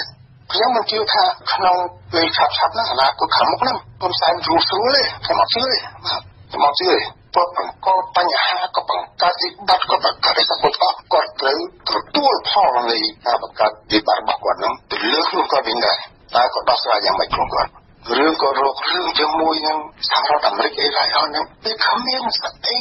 ជាដងកំភួនជាភ័ស្តុតាងជាក់ស្ដែងអំពីការស្អីលោកដៃលោកជើងមកបំផ្លាញរបស់គាត់សោះមករំខាននៅប្រទេសកម្ពុជាវាអត់មានតតែសោះចំណែកខាងហ៊ុនសែនបកប្រជាជនកម្ពុជាវិញណាធ្វើសហការនិយាយចរចាជាមួយគ្នាធ្វើការចាត់ចែងការជាមួយគ្នាអីអន់ជាមួយជួនជាមួយចិនជាមួយអីបានអាហ្នឹងរាល់ពេលរាល់វេលាមិនក៏គ្មាននឹកឃើញថាអ្នកអស់ហ្នឹងយួនអស់ហ្នឹងលោកដៃមកក្នុងកិច្ចការប្រទេសកម្ពុជាក្នុងឆាកនយោបាយកម្ពុជាក្នុងរបបនយោបាយកម្ពុជាមិនក៏គ្មានហើយគ្រាន់តែអាមេរិកនាំចំណេះវិជ្ជានៃលទ្ធិប្រជាធិបតេយ្យមកផ្សព្វផ្សាយនៅក្នុងប្រទេសកម្ពុជាអានោះជាការលោកដៃក៏គោអតីតស្ថានភាពនយោបាយនៅកម្ពុជាឬស្អីខ្លួនបានសន្យាថាត្រូវកសាងលទ្ធិប្រជាធិបតេយ្យពហុបកនៅប្រទេសកម្ពុជាមានការកសាងមានការសន្យាមានការបដិញ្ញាជាមួយគេជាមួយឯងគ្រប់គ្នាហើយរឿងអីមកចោលគេថាគេមកលោកដៃក៏គោរឿងខ្លួនបងជួនទាំងអីអស់ហ្នឹងដែលវាក៏ហៅថាហ៊ានខ្មែរក៏ហៅបលិសខ្មែរហើយអ្នកតំណាងវាឲ្យសម្រិននៅសខេអីអស់ហ្នឹងទៅប្រជុំការងារនៅបដូរយោបល់គ្នាបដូរអីព័ត៌មានគ្នាទៅវិញទៅមកឲ្យយោបល់ប្រទេសគ្នាអញ្ចឹងតែតាំងពីរឿងច្បាប់រឿងអីទៅសក់គ្រប់តែគ្រប់កន្លែងចាំអស់ណាដែលធ្វើឲ្យអ្នកកាន់អំណាចខ្មែរណាហ៊ុនសែនបកប្រជាជនកម្ពុជាហ្នឹងរត់តែរំលោភបំពានទៅលើសិទ្ធិសេរីភាពអ្នកទៀតទៅលើរដ្ឋធម្មនុញ្ញនៃប្រទេសកម្ពុជាថែមទៀតមិនក៏មិនចោទតែពួកអស់ហ្នឹងវាមកផ្លាញរបបនយោបាយខ្មែរផងរបបនយោបាយខ្មែរមានចែងច្បាស់ណាស់នៅក្នុងរដ្ឋធម្មនុញ្ញនៃឆ្នាំ1993នៃប្រទេសកម្ពុជាមានចែងច្បាស់ណាស់ថាជារបបនយោបាយយ៉ាងម៉េចយកខ្លឹមមើលទាំងអស់បញ្ហាអស់ហ្នឹងបានយើងយល់ថាហ៊ុនសែនក៏សប្បាយកំពុងសប្បាយទេសម្រាប់ចាំមើលក៏ទៅឆ្លោះជេរអីណាលឿនខ្មាស់ទេឌីលសហរដ្ឋអាមេរិកខ្ញុំមិនមែនជាអ្នកកាន់ជើងនៅសហរដ្ឋអាមេរិកទេខ្ញុំនៅស្រុកបារាំងខ្ញុំមានសញ្ជាតិបារាំងខ្ញុំអត់មានរឿងអីទៅការពារសហរដ្ឋអាមេរិកលឿនណាស់ទៀតទេក៏តែពួកហ៊ុនសែនតមបកប្រជាជនកម្ពុជាមានដឹកនាំជាពិសេសវាមានទំនាក់ទំនងជាមួយសហរដ្ឋអាមេរិកជាមួយប្រទេសអាមេរិកនោះច្រើនណាស់ពីបញ្ជូនកូនបញ្ជូនចៅទៅរៀនសូត្រនៅស្រុកគេទៅនៅស្រុកគេ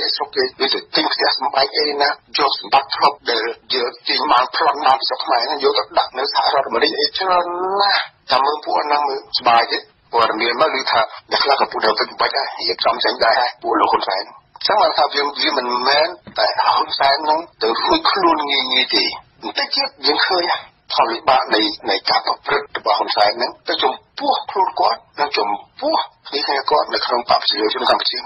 គឺមិនគុំទេគាត់តែវាជា logic វាចូល logic នយោបាយតែអញ្ចឹងចាសូមថ្លែងអំណរគុណដល់ជ្រាលចំពោះបទវិភាគដ៏ពិស្ដាររបស់លោកបណ្ឌិតឌីការ៉េតអនុប្រធាននៃគណៈកម្មាធិការព្រំដែនកម្ពុជាមានទីស្នាក់ការកណ្ដាលនៅទីក្រុងប៉ារីសប្រទេសបារាំងដែលលោកបានផ្ដល់ជូនលោកអ្នកស្ដាប់វិទ្យុស៊ីមអិនពេលនេះអរគុណច្រើនលោកបាទអរគុណស្រីបឹងទុំអរគុណបងប្អូនទាំងអស់គ្នាបានស្ដាប់វិទ្យុស៊ីមអិនទាំងសូមបងប្អូនទាំងអស់បានស្គាល់នៅសេចក្តីសុខសប្បាយជានិច្ចតទៅបាទលោកនាងមានអ្នកស្ដាប់ជាទីមេត្រីវិទ្យុ CMN សូមបញ្ចប់កម្មវិធីផ្សាយព្រឹកនេះនៅពេលនេះហើយខ្ញុំបាទគង់សម្រេចនិងសហការីរបស់យើងខ្ញុំសូមថ្លែងអំណរគុណនិងសូមជូនពរសូមឲ្យលោកនាងមានជីវភាពធូរធារសុខភាពល្អអាយុយឺនយូរនិងរុងរឿងលើគ្រប់វិស័យយើងខ្ញុំសូមជម្រាបលាមួយគ្រាសិនសូមអរគុណ